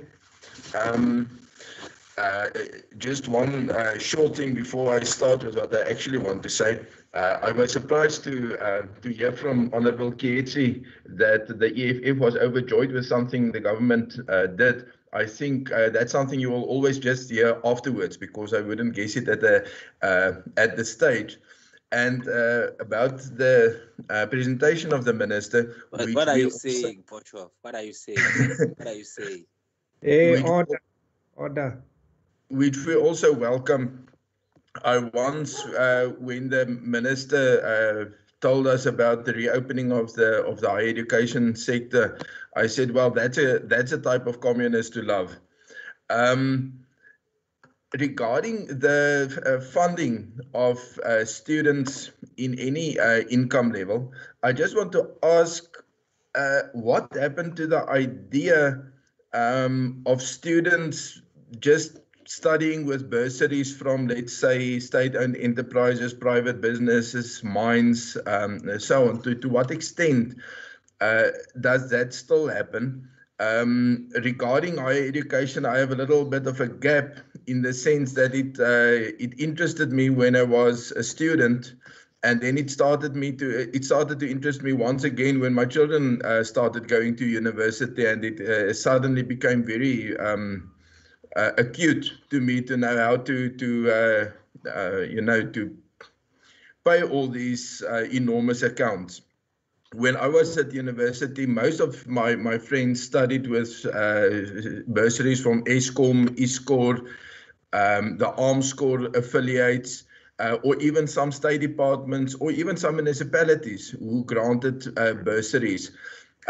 Also, bank loans was prevalent at that stage, while the minister now informed us that banks seem to have no appetite at all, which actually seems funny, because granting loans is a business of banks, and maybe they don't have the confidence in the future of South Africa, the economic future of South Africa, that they will be repaid, let's say, in the 10, 15 years after the student has completed his studies. The whole idea that funding of study should not be just the state's responsibility, I think that's 100%. It should be a collective effort, and it is to me as if the state actually wants to take more initiative than is appropriate. I would like to hear the Minister's comment on that. Thank you, Chair. Okay, thank you very much, Honorable Boshoff. You are the last, so I just want to make some couple of comments and questions, and then we'll hand over to the Minister. I think firstly, just to thank the Minister for coming to address the committee on those issues that we requested him to come and address us on. You must bear with us, Honorable Minister, for having insisted that we must have this engagement. We know that we had to postpone it for on a couple of occasions, either because of unavailability, either because of the program of Parliament, which is very unpredictable nowadays, keeps on changing. But finally, we are happy and glad that you are with us. I think given the quality of the presentation that you have given us, and all members, I think, are quite appreciative of that fact. And it just demonstrates that your availability today was necessary to engage on these quite critical issues. And I think we need to see this thing in the context of a government which is responsive, because when I look at most of the issues, I mean, for instance, let's just take the issue of the remuneration of vice-chancellors. It's quite a controversial issue out there. It's quite a sensitive issue when it comes to USAF, but it's a matter that you agreed with us that it's worth pursuing. And you have, as we requested you have assigned Commission on Higher Education to do this research. So for me, I think it demonstrates the responsiveness on the part of government to follow up the issues that are raised by the stakeholders, including Parliament. So we are on the same page in as far as that is concerned, Minister. I must say that we are very happy with the establishment of the Committee of Inquiry for NSFAS. I think it's welcomed. It's welcome that we have that committee to look into the model and the architecture of NSFAS and come with recommendations. So we are almost on the same page on most of the issues that we requested you to come and brief us, Honorable Minister. Just on the question of the missing medal, I think it's important to appreciate the background, which some of us were not having that background of where the matter comes from and where it is now. And I think it helps in looking at the matter of the missing medal. You know, when we had an engagement with yourself, Honorable Minister, early this year, I think it was it early this year or last year, when we were engaging with the stakeholders just before the commencement of the 2020 academic year. I think it was this year. One of the issues that you made a public commitment on was to try and find a solution to the funding challenge of the missing medal. I don't know whether Minister remember, we met at CSIR early this year. And I think that it's important that you pursue that. You pursue a solution to this funding crisis, because almost 400,000 estimated is quite a large number of students who require funding for them to pursue their studies. But I think also something that needs to be done, and I'm not sure whether it has been done, is to assess or probably even to consolidate and quantify all the funding by public entities to students who are at universities. You have got a large number of public entities that are funding students at universities. You've got the SETAs, almost all the SETAs have got some funding program for students who are studying at universities. You've got the NYDA, you've got many other public institutions that are funding. And you may find that it is the market that they are targeting the missing middle. So in fact, if you may quantify, if you can do a proper research around how many of them are receiving, you may find that that number of 400,000 estimated, it's the bulk of it is receiving funding from the public state, the state through various public entities. So I don't know whether that has been done, but I think if you can engage in that exercise, you may find that actually the problem may not be as big as we think that it is. But I would like to urge the minister to continue looking at this matter. The state must initiate, the state must not, I don't think we are calling for the state to bear the responsibility on the cost of funding the missing middle, but I think the state must begin an initiative that will seek to address this problem. Because at the end of the day, the state is responsible for the education of its nation. And those who have will obviously pay for the education. Those who don't have, there must be other means of assisting those in order to increase the pool of knowledge in the country. Otherwise, thank you very much. Comrade Minister, over to you.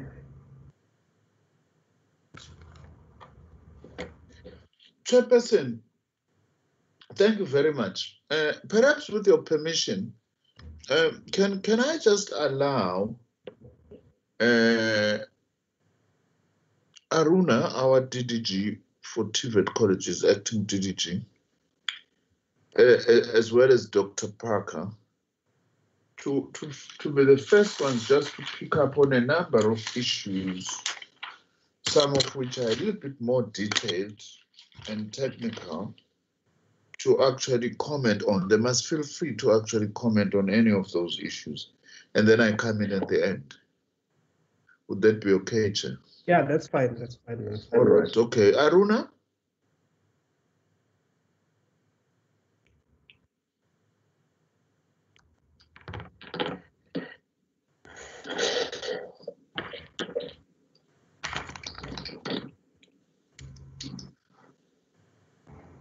Aruna is struggling. Maybe Dr. Parker first. Aruna may come in if she's still struggling later. Aruna is always. Dr. Parker. Thank you, Minister. Perhaps there are just a few questions I think that I could respond to. The first one is really related to the issue of the policy. I think two honourable members mentioned that, the policies for allowances at NSFAS. And this specifically is related to the TVET allowances and the problems in terms of the level of funding for TVET.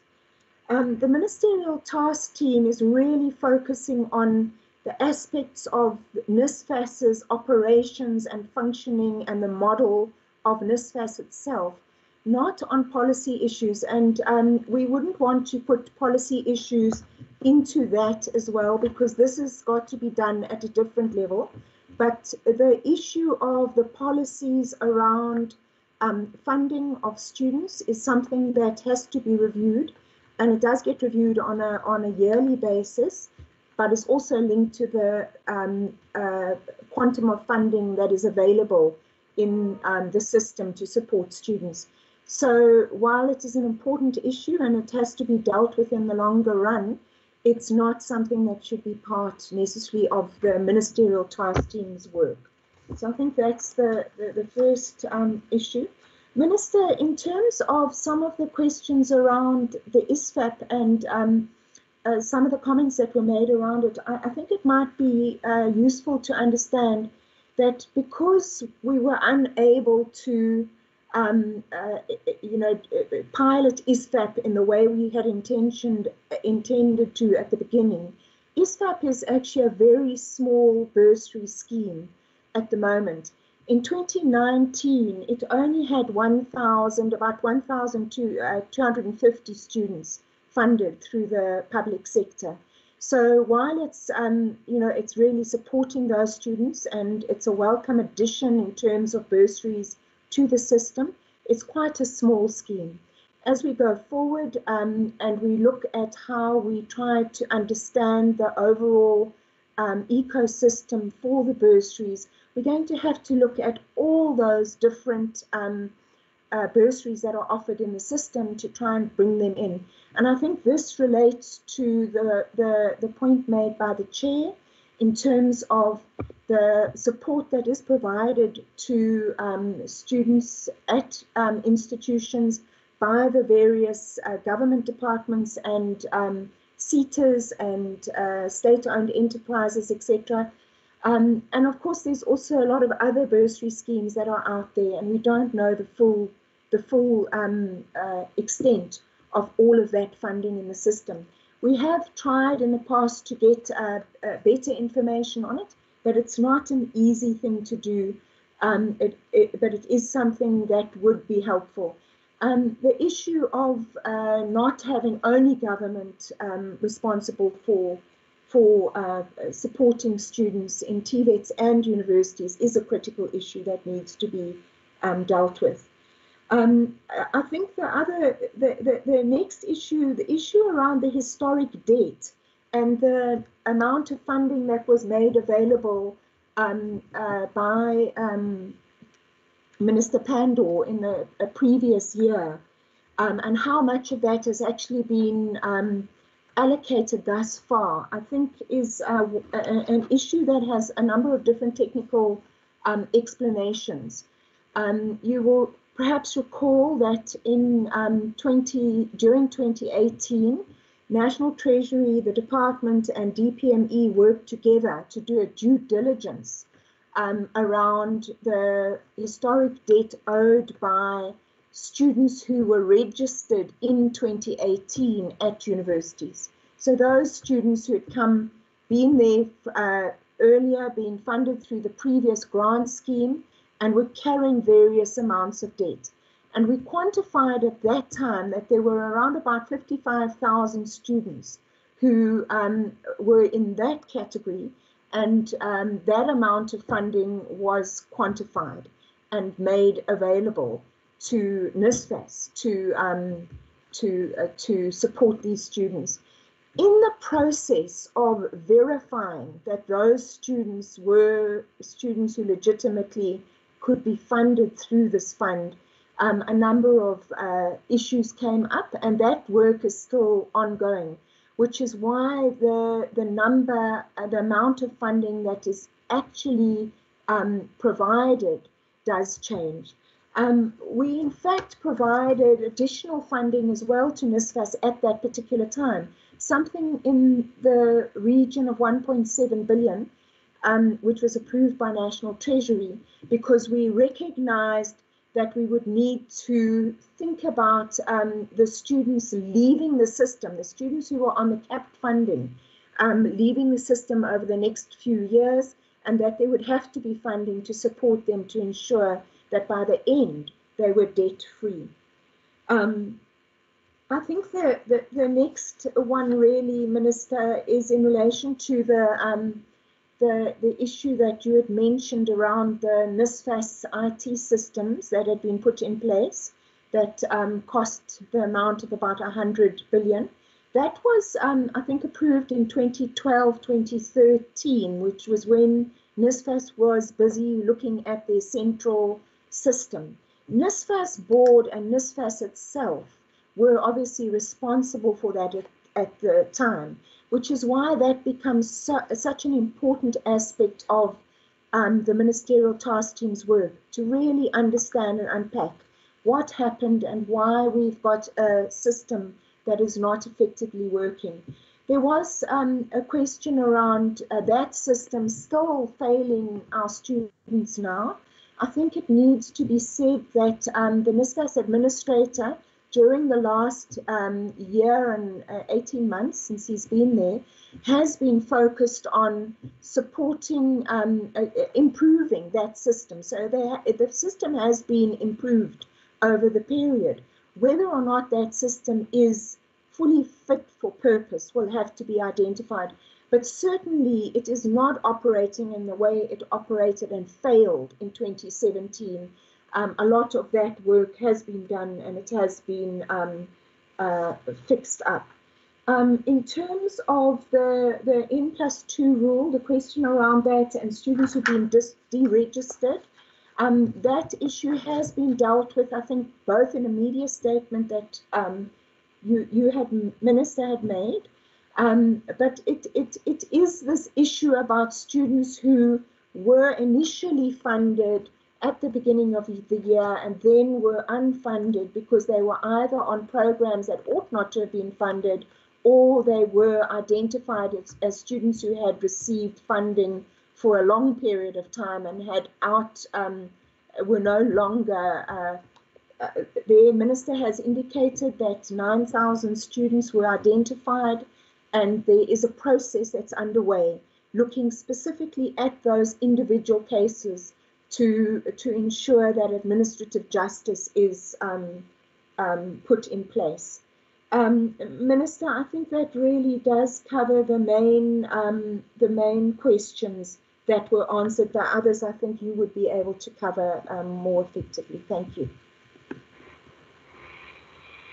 Okay, thanks, Chair. Is Aruna able to say something?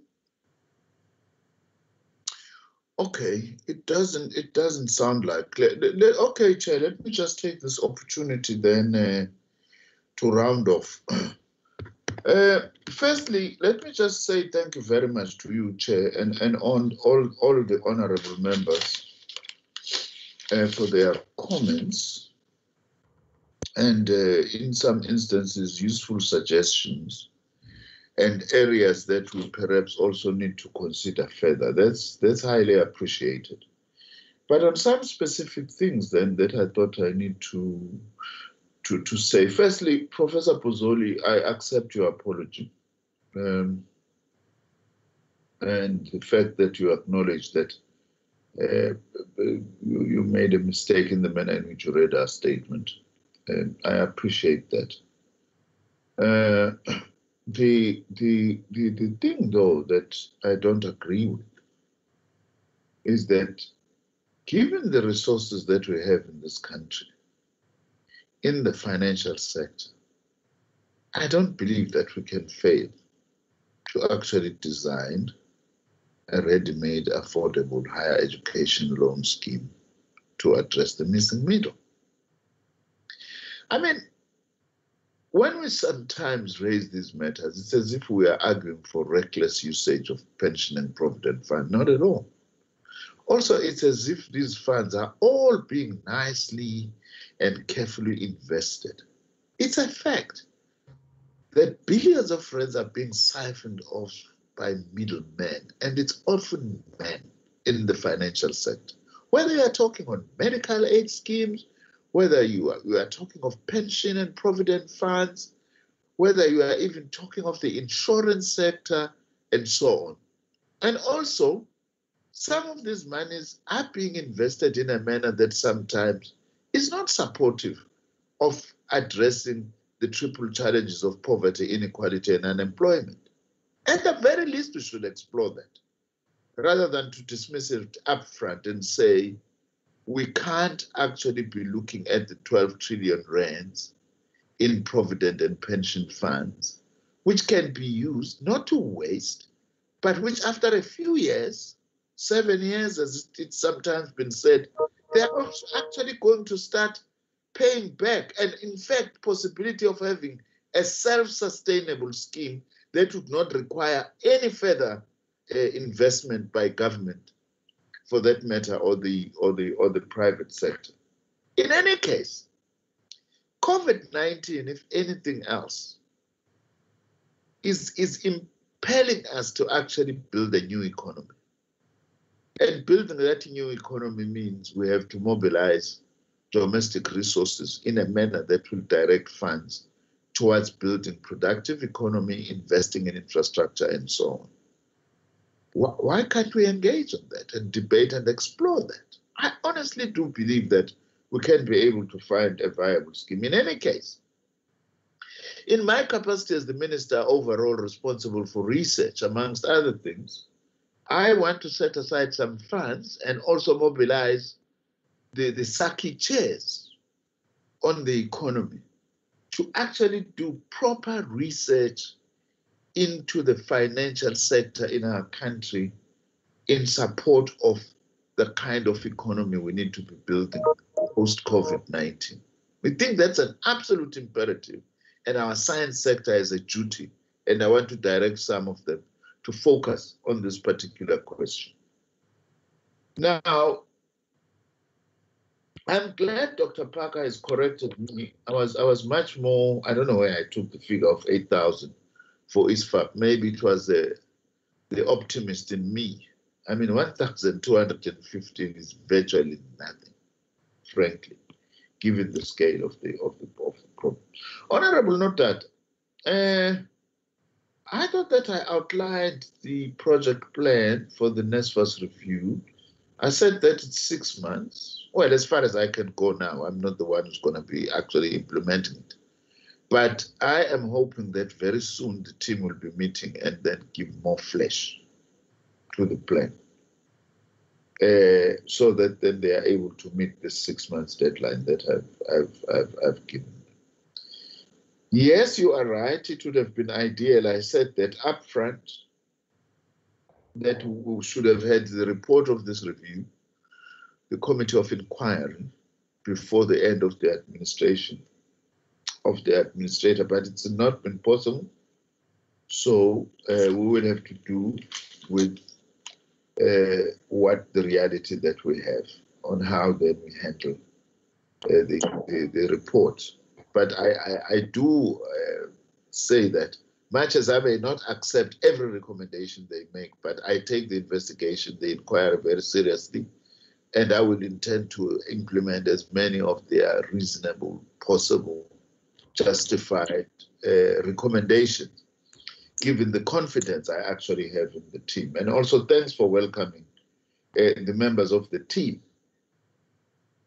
Now, Dr. Parker also has addressed, let's not use this Ministerial Task Team, which has got a very specific task to focus on business processes, to then undertake research. We hear what honorable members are saying about NSFAS students who are in TVET at universities and so on.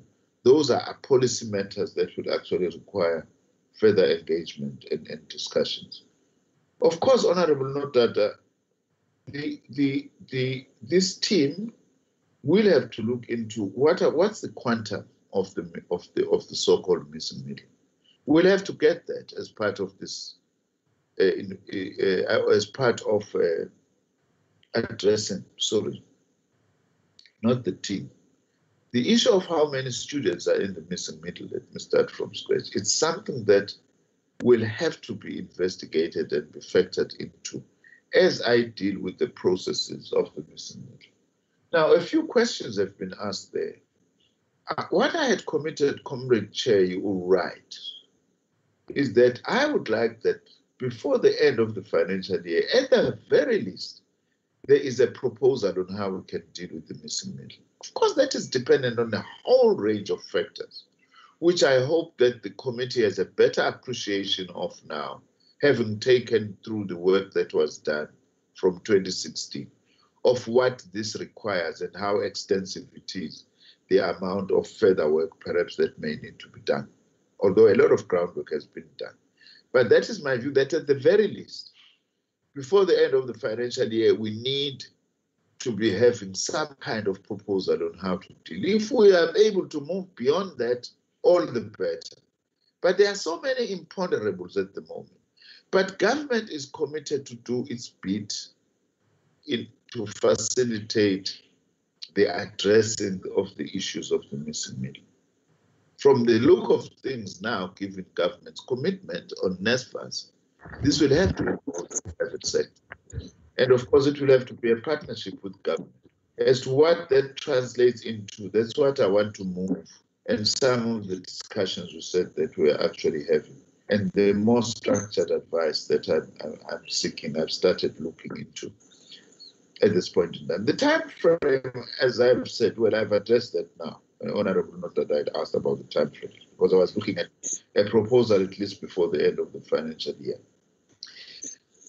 I don't know, Honorable Notata, you are worrying me a bit when you say that the issue of the missing middle and what I've just said does not appear in the APP. I'll have to go back and check that, because my senior staff were very much aware of the commitment I made, Chair, as you said, to NSFAS, to SAUS, sorry, at the beginning of the year, as to what my timeframes are in exploring this issue of what is to be done about the missing middle. If it's not there, I'm asking my officials to go and double check that.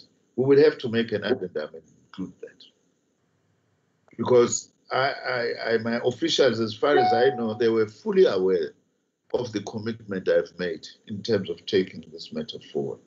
So it should be there to indicate that. The issue of TVETs and SRCs, again, that's a matter, strictly speaking, that doesn't fall within the brief that we had been asked on whether some TVET colleges are suppressing SRCs and all that. I hope that the officials are noting this is something that they may want to look into, so that we don't allow it to drop. Honorable Mananiso, thanks for your suggestion and support. We will indeed strengthen communication. Look, I must just say this, that the Department of Higher Education and Training has the single highest number of entities of any other government department. No other government department has the number of entities that we have, according to the Auditor General.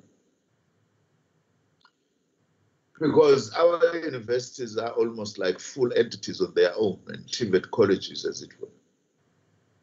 My worry that I've been having increasingly from my experience in this department is that we have not had proper stakeholder relations management processes at capacity. I'm building that. I've started building that now, because communication also is as good as your ability to effectively engage the stakeholders, to listen to them, as well as to inform them of what is being done. It's been a problem that a department like this has not had this. So in my own reflections now, it's been very clear. In fact, around 2016, 2017, it's something I was beginning to think about seriously. How do we build capacity for dynamic, ongoing stakeholder management? It's very crucial. It's like, for instance, the other issue, Chair, of governance. We are putting many of our institutions under administration, whether it's the SITAs, whether it's TVET colleges, whether it's universities. It requires that we build some capacity on effective monitoring and evaluation of our entities, as well as building governance capacity. It can't be that every year we have an institution under administration. It points to the fact that there's also a lot more that we need to do. But I appreciate the fact that some of the honorable members at least realize that we are trying our best to walk the talk. That is why, Honorable Kietse, I really would have been very worried if the EFF was saying I'm doing well. I really would have taken the next biggest mirror to look at what is wrong with myself if the EFF was saying I'm doing so well.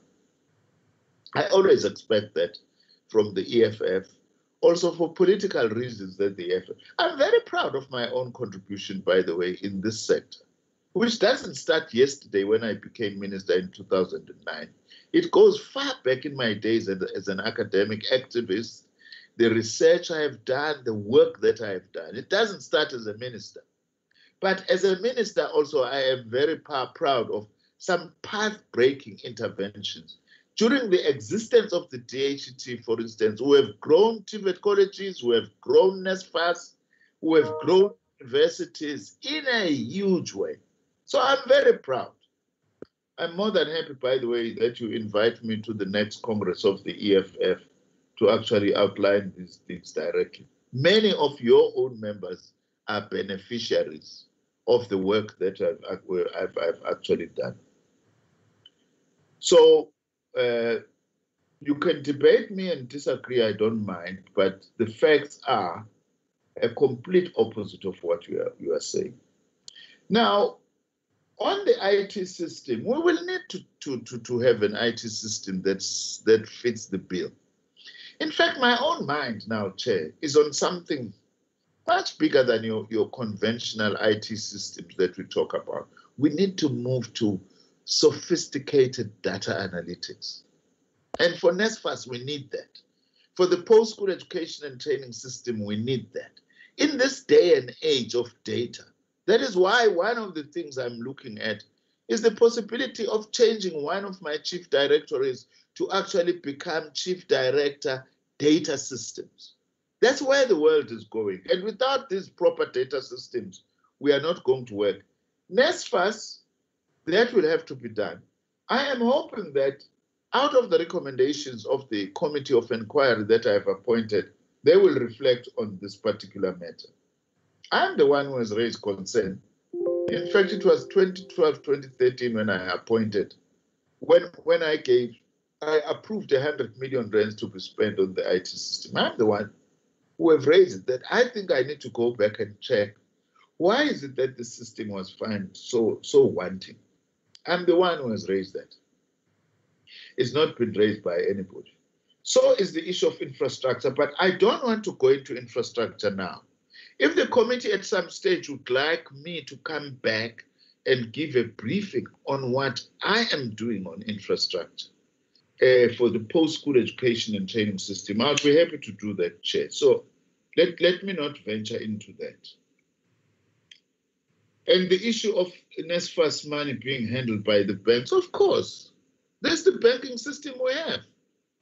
That's why there's talk of building a state bank so that you diversify the banking sector. Who banks? Government will bank with one of the big four banks, or some, or all of them. That is the banking system that we have. So that doesn't justify that, therefore, we must say NSFAS has been handed over to the bank. NSFAS is a government entity that we are handling as government under my department. It's not an entity that is handled by the banks. In fact, it would be very interesting to know, Honorable Kietze, where do you bank your own money? Which bank do you use? My guess is that you are in one of the big four banks yourself. I don't have a bank, me. I don't use a bank. That surely can't be true. How do you receive your salary? Parliament doesn't pay people in envelopes every Friday. Your salary gets deposited somewhere before the EFF takes half of it or something like that. Now, the other matter, Chair, that I thought that I need to say, N+2 is not aimed at student activists. It's aimed at students as a whole. As government, we have a right to say, students we support must be able to finish their degrees or diplomas or certificates within a particular period. It's only fair. The whole world does that. All sponsors actually do that. So it can't be that we have got limitless amounts of time. This thing of professional students, people who are proud that I've spent 8 years, 9 years as a student, but you don't see requisite progress during that time. It's something we just cannot allow. Yet, we do realize as government that there are many challenges that are facing students. That is why NSFAS is now a bursary, because we want to provide as much of a wraparound to support students. But over and above that, each year we spend billions of rands, both in the university and TVET system, to support learning and teaching in order to improve throughput rates. Because we realize that our students come from hugely uneven backgrounds, and we want to address that. But also students themselves have a duty and responsibility to work hard. And that is why we are prescribing to say no one can actually be allowed to finish his or her degree now or diploma in more than one more year than the required time. And we shouldn't be apologetic about that as a country. It's not targeting student activists. Now, maybe, Honorable Kieta, the issue of student activists may have to form a discussion at some stage. Because other countries, what they do, they regulate who serves in the SRC and how long. For instance, they would say in some other countries. Time for lunch, Minister. Yeah? Is it time for lunch? I see they are bringing you lunch now. Oh, no, sorry. They're just bringing me coffee, that's all. Just to wet in my throat. I'll be finished just now, Chair. Okay. I think that this matter that Honorable Kiete is raising, we may need to have another debate, because I know in other countries, for instance, we are not allowed to serve in the SRC for more than a year. In others, 2 years. And some of them that allow you not to serve more than a year, during that year, you take a holiday from your studies so that you focus on serving the students. Those are issues that we might have to actually debate, because indeed, some of student activists, because some of them almost serve forever as student leaders, it does affect their performance, some of them. Is that what we want in our system? Or we actually need to look into that? In fact, that's a factor we might want, Chair, to build into the issue of the SRCs and the kinds of discussions that we should have. We don't want to suppress democracy, but it is an issue.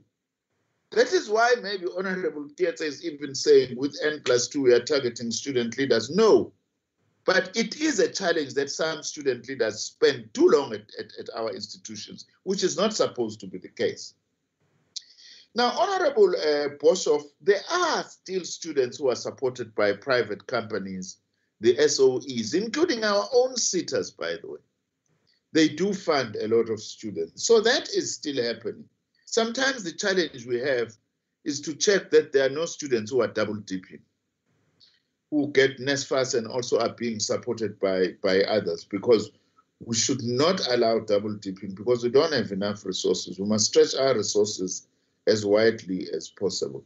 The issue of banks and the appetite, I must say this is a little bit more anecdotal, based on informal advice that I was getting from some of the people who understand the financial sector and the banking system, and who have some interest in issue of student support, who were saying that it does not look, in fact, we can do a quick study. What percentage of bank loans are student loans? For instance, in South Africa today, it shouldn't be difficult to get that. It's something perhaps that we'll also have to, because that will give us a much more reliable indicator whether there is appetite or not. Chair, thank you very much for your kind remarks and for your support to the work that we are actually doing, whilst at the same time not abandoning your responsibility to ask hard questions where you have to ask them, which we appreciate. Also, it keeps us on our toes and makes us to think. And once more, thank you very much for this session. I think that we've responded to all the questions. Unless if there is one we've missed, Chair, we're very happy that you pointed out. Otherwise, it looks like we've covered everything. It has been a fairly enriching session. Thank you very much.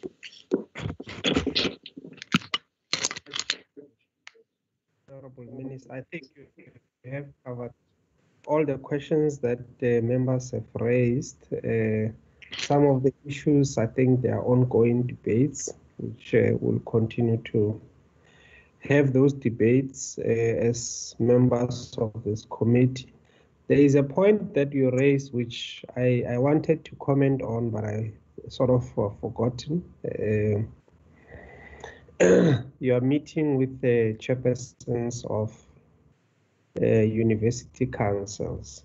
I think it's an important meeting. We ourselves have noted a tendency that is beginning to emerge. I am not sure whether it's beginning to emerge or it has been there all the time, of overprotectiveness on the part of the University Council, emphasizing their statutory powers and their institutional autonomy.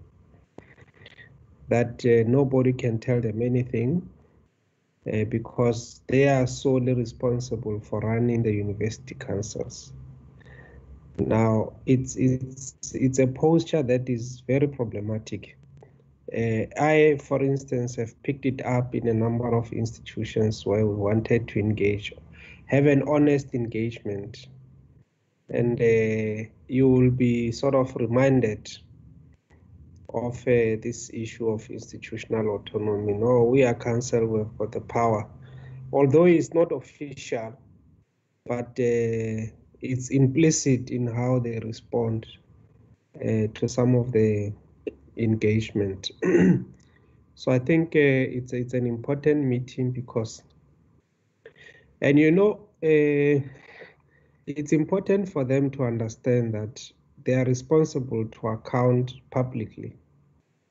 They are accountable to the public, although they are not elected, which is also something that is a little bit strange. You've got unelected people wielding so much power and not being accountable to the public.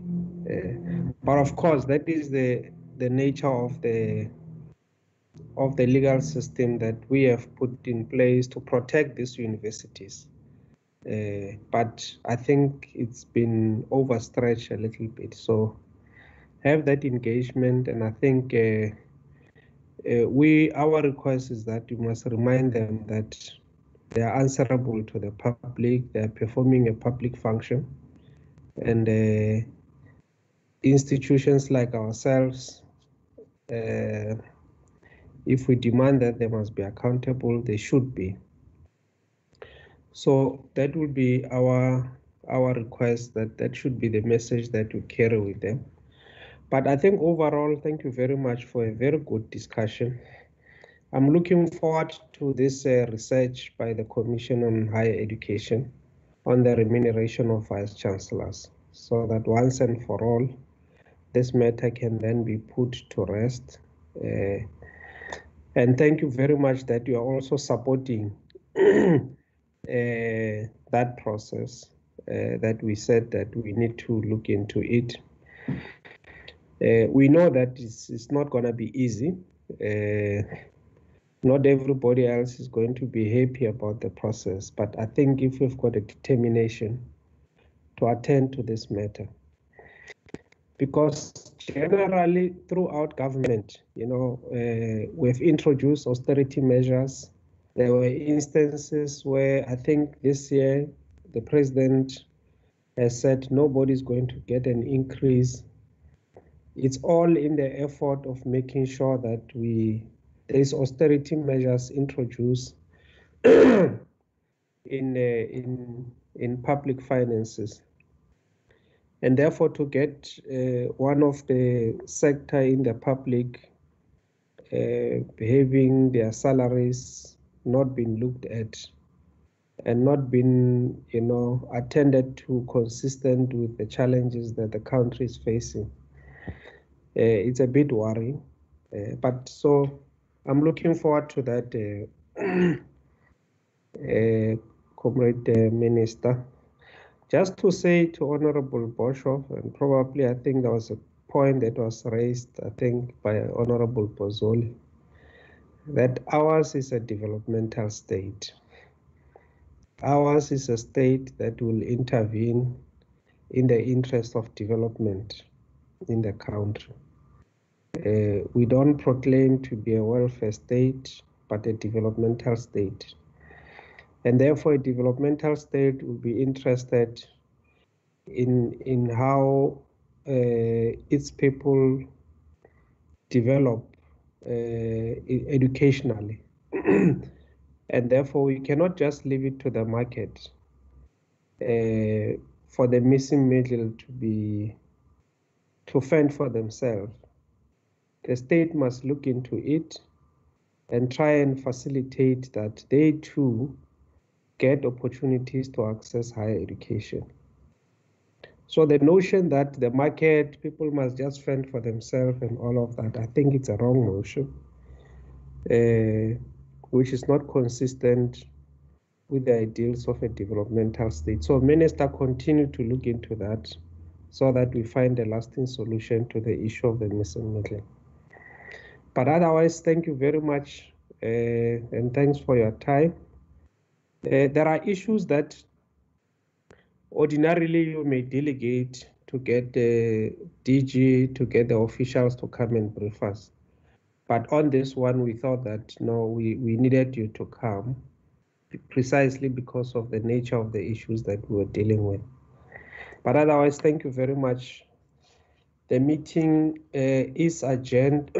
Okay, maybe I must just say that we maybe also take advantage of your presence, Honorable Minister, that the committee has taken a resolution to look into the appointment of Professor Mbati at the University of Sfakomakgato, his suitability to hold that office given a myriad of allegations against him, sexual allegations that have been hanging on his head and for which he has not been held to account when he was Vice-Chancellor at the University of Venda, and many other allegations about his leadership style. So we are going to do an inquiry. There is going to be two parts. It's part A and part B. And the part A session will be starting next Friday if we are granted the 6 hours that we've applied for. So would like to look into that because the council went ahead and made that appointment, and it turned out to be a very controversial appointment when that council had an outstanding engagement with ourselves, because there are quite a number of issues that that has been brought to our attention, including by the former Vice-Chancellor, Professor DBA, and the current issues, of course, that involves some of the governance challenges there at the university. So we are going to be putting them under scrutiny starting next week. It's going to be intense. We have developed a concept paper for that. We are very happy to share it with the department, because there will be a point where we will be asking the department to also come and brief us, both for part A and for part B, part A being the Sfakomakgato appointment.